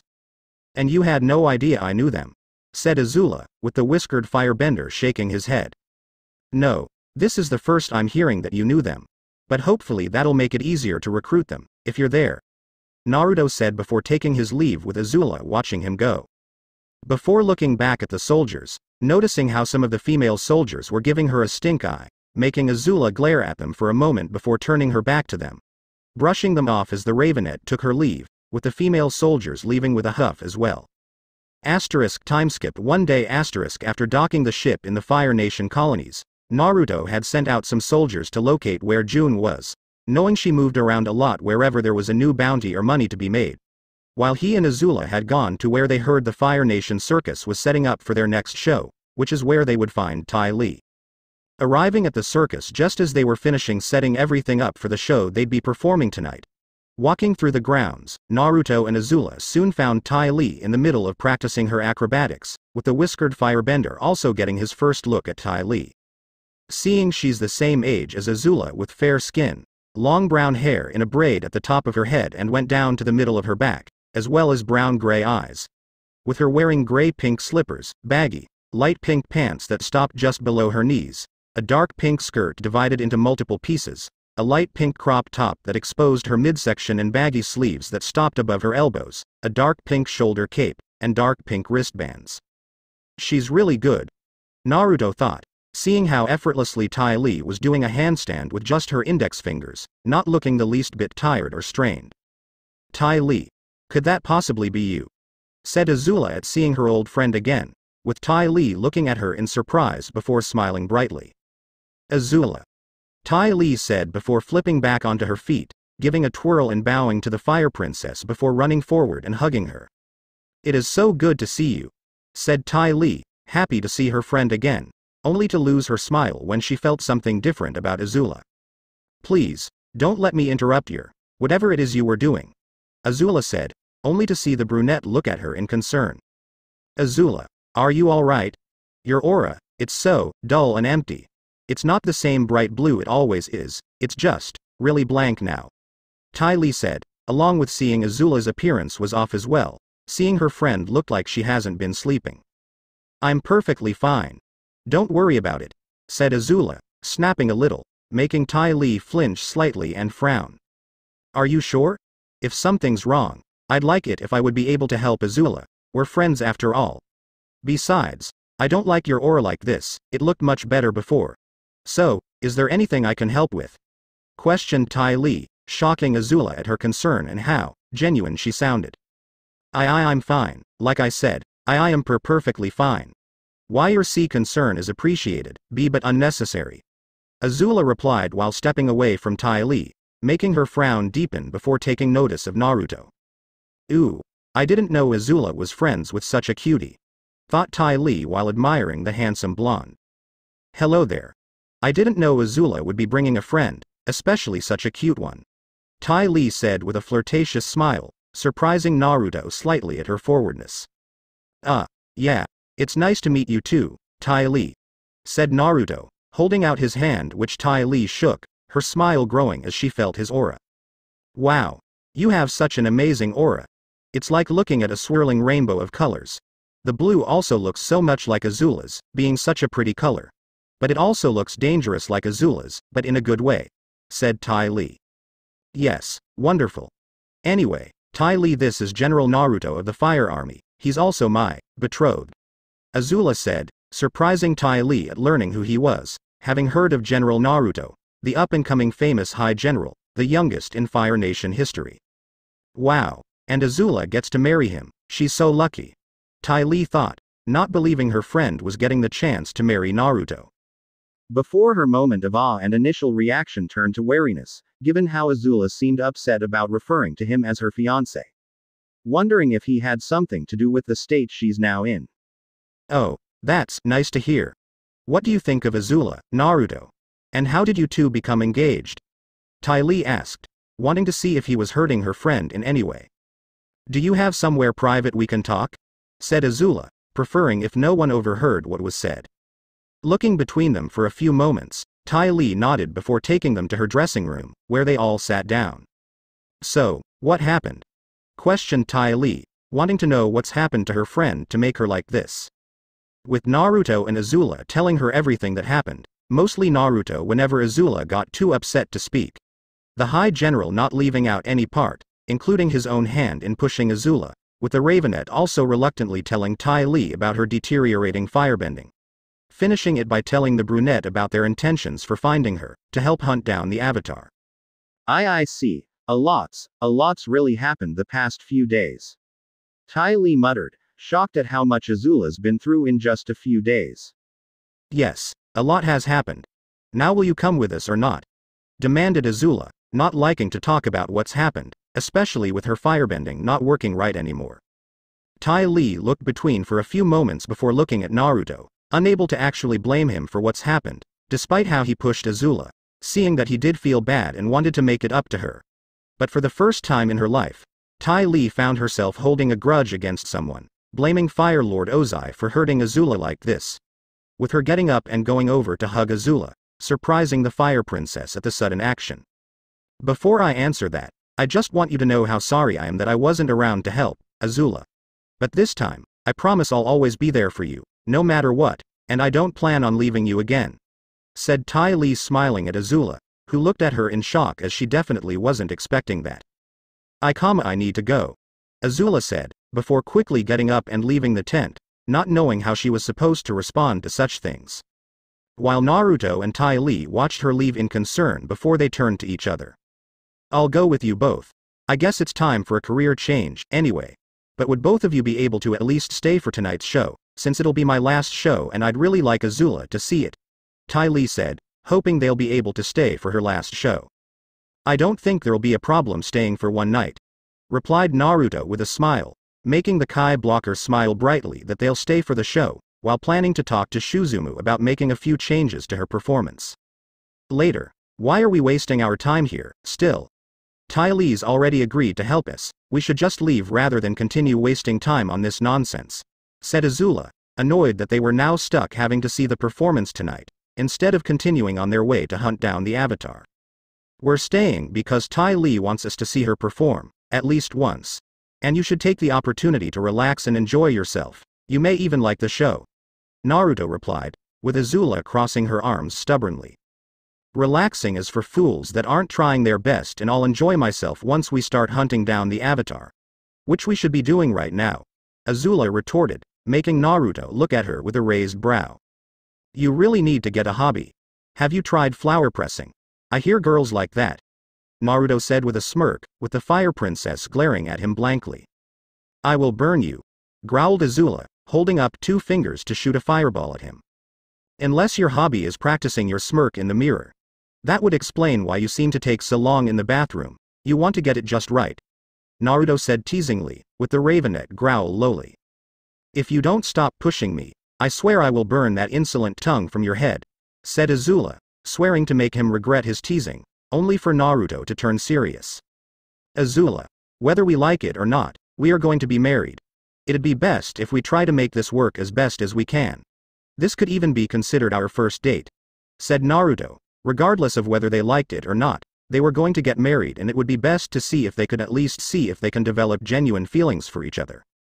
I'd sooner listen to my senile uncle ramble on about tea all day. Azula retorted in annoyance, not liking the idea, especially the date part. But, fine. Since you're so insistent, we'll stay for the stupid show, then we're leaving right after. Added Azula, relenting to watch the performance just so they can hurry up and leave once it's over. Later, Naruto and Azula sat in a high box seat as the stands were filled with people eager for the show to begin. With performers in dragon costumes soon appearing and dancing around the main ring, until the ringmaster Shuzumu arrived, while the costumes performers shot flames out of the dragons' mouths around him, getting a cheer from the crowd. Ladies and gentlemen, children of all ages, welcome to the show. Tonight we have a special treat for you all, and we are deeply honored to have Princess Azula and General Naruto as our guests tonight. Now let the performance begin, declared Shuzumu, releasing jets of fire into the air while mini fireworks went off in the air, much to the crowd's enjoyment. Azula watched the show with a bored and annoyed expression as platypus bears came out rolling around on top of balls, plate jugglers threw around plates and caught them with ease, while acrobats leapt around before jumping on top of each other in a pyramid formation. Come on. Aren't you enjoying the show? Naruto asked, smiling at the performance, with the Ravenet giving him a side glance. It's doing an amazing job of putting me to sleep, stated Azula, making Naruto roll his eyes before turning back to the show. Though the Fire Princess perked up when firebenders came and began throwing fireballs around, rolling them across their arms and shoulders as if they were balls. Juggled them around before throwing them into the air and exploded into rings that the acrobats jumped through. even letting out a laugh when the platypus bears jumped through the fire rings, landing back on their balls, and continued rolling around. Before the firebenders grabbed several balls and began juggling them around, throwing them through the air towards each other. Until they threw the balls into the air and shot small flames at them, causing the balls to explode into a shower of colorful sparks, making the crowd cheer at the performance. With even Azula clapping with a smile on her face, as she began forgetting about everything else and enjoying the show. They're not afraid, they're enjoying seeing firebending being used. And it's being used to entertain people, to make them smile and laugh. Azula thought, looking around at seeing the entire crowd was enjoying the show, even more so when the firebenders came out. The Ravenet also being shocked and awed at the sight, seeing firebending being used for entertainment, having never thought it could be used in such a way. Before she remembered Naruto's words on it, that firebending was energy, light and warmth, that it was beautiful. Only to shake her head at the thought. No, he was wrong. Firebending is nothing like that. It represents power, domination, and control. Even this is still firebending. They're controlling these fools, making them forget what firebending is truly capable of by making it seem harmless and playful. He was wrong. Azula thought, refusing to believe that Naruto was right about what firebending was. Yet you were able to momentarily return your flames to being blue when you listened to him and considered his words. Maybe he was telling the truth, said a traitorous part of her mind, making Azula frown before shaking her head and violently squashing that part of her. No, he was wrong. Firebending is meant for destruction and control, that is what it truly is, said Azula mentally, but despite her best efforts she could still feel it poking at the back of her mind. And now for the grand finale, in her final show with our circus. I give you, the magnificent Tai Li, Shuzumu announced, pulling Azula from her thoughts as the ringmaster motioned to the top of the tent, where Tai Li was balancing on a tightrope with just one hand. Everyone watched in amazement at Tai Li stayed perfectly balanced before switching to her other hand, only to be shocked when the brunette leaned forward and fell to the ground. With Tai Li grabbing a trapeze bar when it swung close to her, jumping off at the height of the swing. Spinning through the air, Tai Li hooked her legs around a second bar swinging towards her. Grabbing the bar, Tai Li began spinning around as it swung through the air, ending with a one-handed handstand on it, much to the crowd's amazement as they cheered the performance. Though it didn't end there, as Tai Li swung around the bar, letting go at the highest point. Flipping through the air, Tai Li stuck her feet through two steel rings, performing a perfect splits before she began spinning around. With her feet not slipping out, until she pulled one out and lifted her leg up, staying balanced in only one ring. Smiling at the crowd, Tai Li leaned forward to fall out of the steel ring, grabbing both of them at the last second, flipping once before letting go and flying through the air. Grabbing the center support pillar of the tent, Tai Li wrapped her legs around it, keeping her momentum going as she spun around it. Before falling back with her legs still wrapped around the pillar, grabbing it with her hand and unwrapping her legs, Tai Li held her body out from the pillar, being completely vertical to it. The brunette then began scaling up the pillar with her hands, much to everyone's shock and awe. Once she was at the top, Tai Li moved her body to begin spinning around the pillar, releasing it once she was going fast enough, flipping through the air, and going through a ring made of fabric. Grabbing the fabric as it began unraveling towards the ground, with Tai Li remaining wrapped in it. Though just before she could touch the ground, Tai Li tugged on the cloth causing it to go in reverse, taking her back into the air. With the Kai blocker jumping out of the cloth, flipping through the air before landing back on the tightrope perfectly balanced. Giving another smile, Tai Li bowed to the crowd while still maintaining her balance, causing them to erupt into cheers at the spectacular and magical performance. Many believing she gave an even better show since it would be her final one. But Naruto and Azula saw the look the brunette gave them as she gave her bow. The show was for Azula. Later after the show had ended, Naruto and Azula had gone to Tai Li's tent, finding her inside and changed back into her regular attire. What was that back there? Azula, said narrowing her eyes the brunette, with Tai Li smiling at her. I think it was my best performance yet, a perfect one for my final show, replied Tai Li, happy at how her performance turned out, especially with the changes she made to it. Not that. The look. You looked at me and Naruto once it was finished. What was that? Said Azula, wanting to know what it meant, as the brunette merely kept smiling and grabbed her hands. Simple. I wanted to put on the best show I could for you Azula, You're my best friend and I wanted to do something that could help you, even if it was just to take your mind off of everything that's happened. So, I did what I do best and gave you the greatest show I could do. What? What did you think of it? Ty Lee asked, looking at Azula, wanting to know what she thought of the show. With the Fire Princess being shocked at this, that Ty Lee gave such a performance for her. Just to help her take her mind off of everything that's happened, to do something for her.